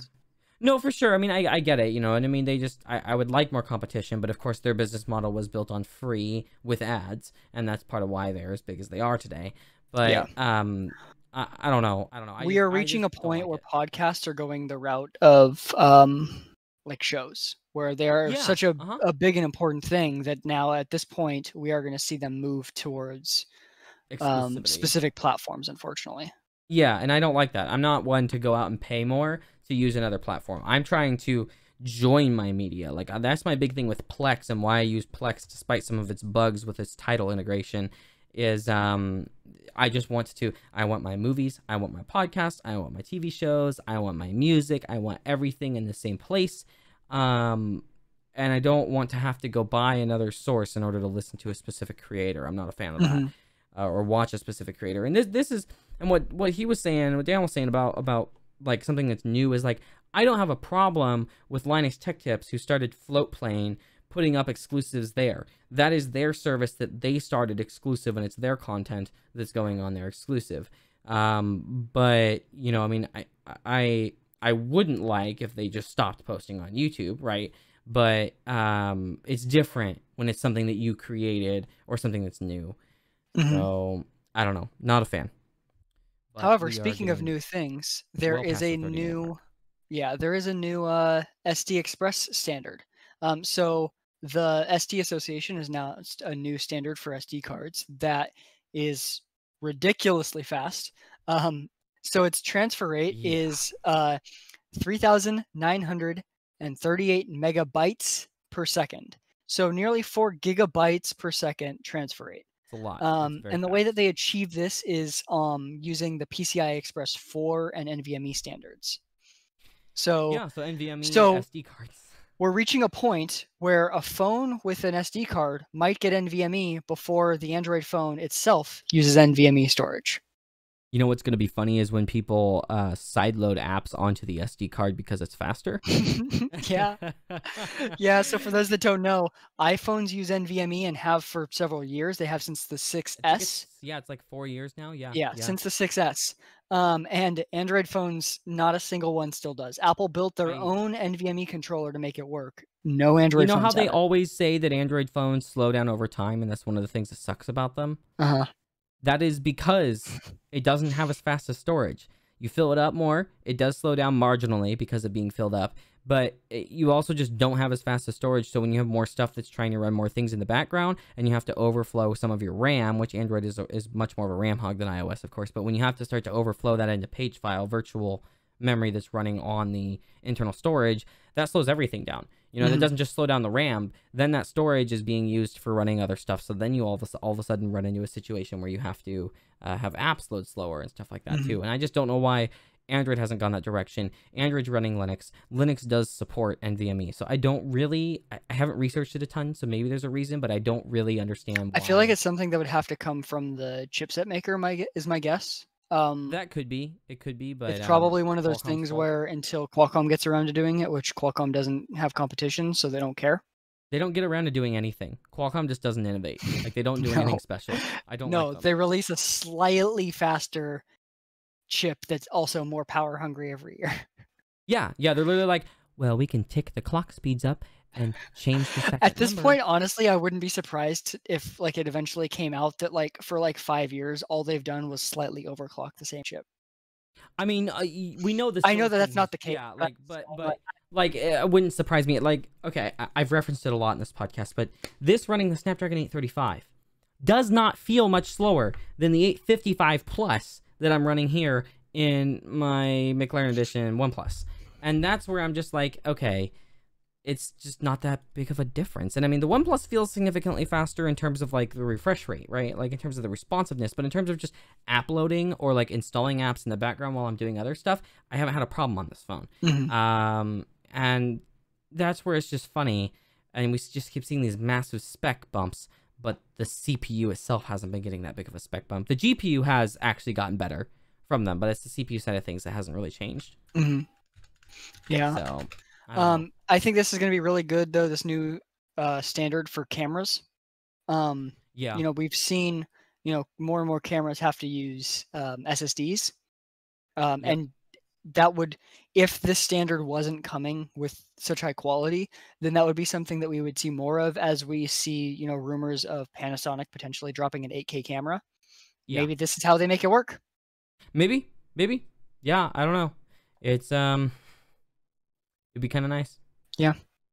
But that was our last topic. that was it. Yeah. Yeah. Watch the GH6 have this. I mean, I'll still record all my stuff to SSDs, but I would not be surprised if the GH6, whenever that does launch, is including this as like the launch camera for this tech. Maybe. Since the standard was just finalized, though, I don't know if they have time. I don't know how fast SD card standards move. Yeah, I'm not really sure. Like, I'm thinking, I guess what I'm saying is I wouldn't be surprised either way, but like, because especially since it uses PCI Express 4 to work, that's a good point. I highly doubt whatever chip that they're putting in there is set up for PCI 4. It's an Intel 7700 with custom silicon so that it supports PCIe 4. So it's gonna have like a 1 second record time battery life. The more important part is that is the first Intel chip to support PCIe 4.0. So anyway, yeah, we'll see if anything good comes from it. Google, get your shit in gear, please. It'd be really nice. Yeah, not gonna happen. Not gonna happen. Well, that is it for WordCast 72. Do you have anything else to add, or are we good? Not about tech. All I was gonna say is both of us kind of need to get in the swing of podcasting again. It's been such a while, such a long time that I feel like I've been like rambling more than I used to, even though we used to do it later. I don't think we've been rambling too much. I think we packed a lot of news into it. I shouldn't say rambling. I should say fumbling words. Oh, okay. I get you. I don't feel like you've been too bad at that. I feel like I've been relatively okay, but maybe that's just because I have a new microphone and I can hear my sexy voice. I don't know. I just feel like before, like we were pretty good about never doing it. Yeah. And it's just like it's the first time that both of us have, you know, had to essentially talk for 2.5 hours straight. 3 in a while. 3 hours, yeah. But yeah, I know that's true. So I mean, yeah, but the plan is to start doing a lot more podcasting. So I will throw that in there, as you guys can expect to see a lot more from us. So and lots of new videos to come on the channel too. So I'm not going to throw any hints at what they are because we only have 10 minutes before we hit the 3-hour mark, which is insane. Yeah, that's not happening. I need to go to bed. I have to get up in I need to go to bed. Less than 8 hours. Yep. Well, anyway, thank you everybody for watching or listening. If you're listening, this will be on various podcast sources. We're going to try and get it to as many as we can. So whatever your preferred way of listening is, just Spotify exclusive. Yep, that's going to be the headline tomorrow is WordTech, WordCast from WordTech Reviews has been bought out for $10 million for Spotify exclusive podcast. Yo, if they offer you $10 million tomorrow, you have to do it. I don't even care about your integrity. We can start a second podcast. Actually, I completely agree with that, but it's not going to happen for me. I get an email from well, now that you've said it. Right. Yeah, now that I've said it. Hey, like I said, I wouldn't sell out, but... Hey, clearly really long podcasts are what Spotify wants, so... I mean, that's true. Okay, so what I will say is, you know I said I wouldn't sell out, but also, if I go from making, like, you know, nothing to $100 in a month to $10 million, I'd probably do it. Yeah. I'd be so mad at you if you were offered $10 million right now and you said no. He's like, no, my integrity is better than that. And it's like, bruh, you don't even have a huge audience yet. Yeah. Anyway, thank you everybody for watching. We'll see you all in the next one, which should be next week. And I hope you're all doing well and safe in this horrible time that we're kind of Stay home, stay safe. Stay home, stay safe, stay home, save lives.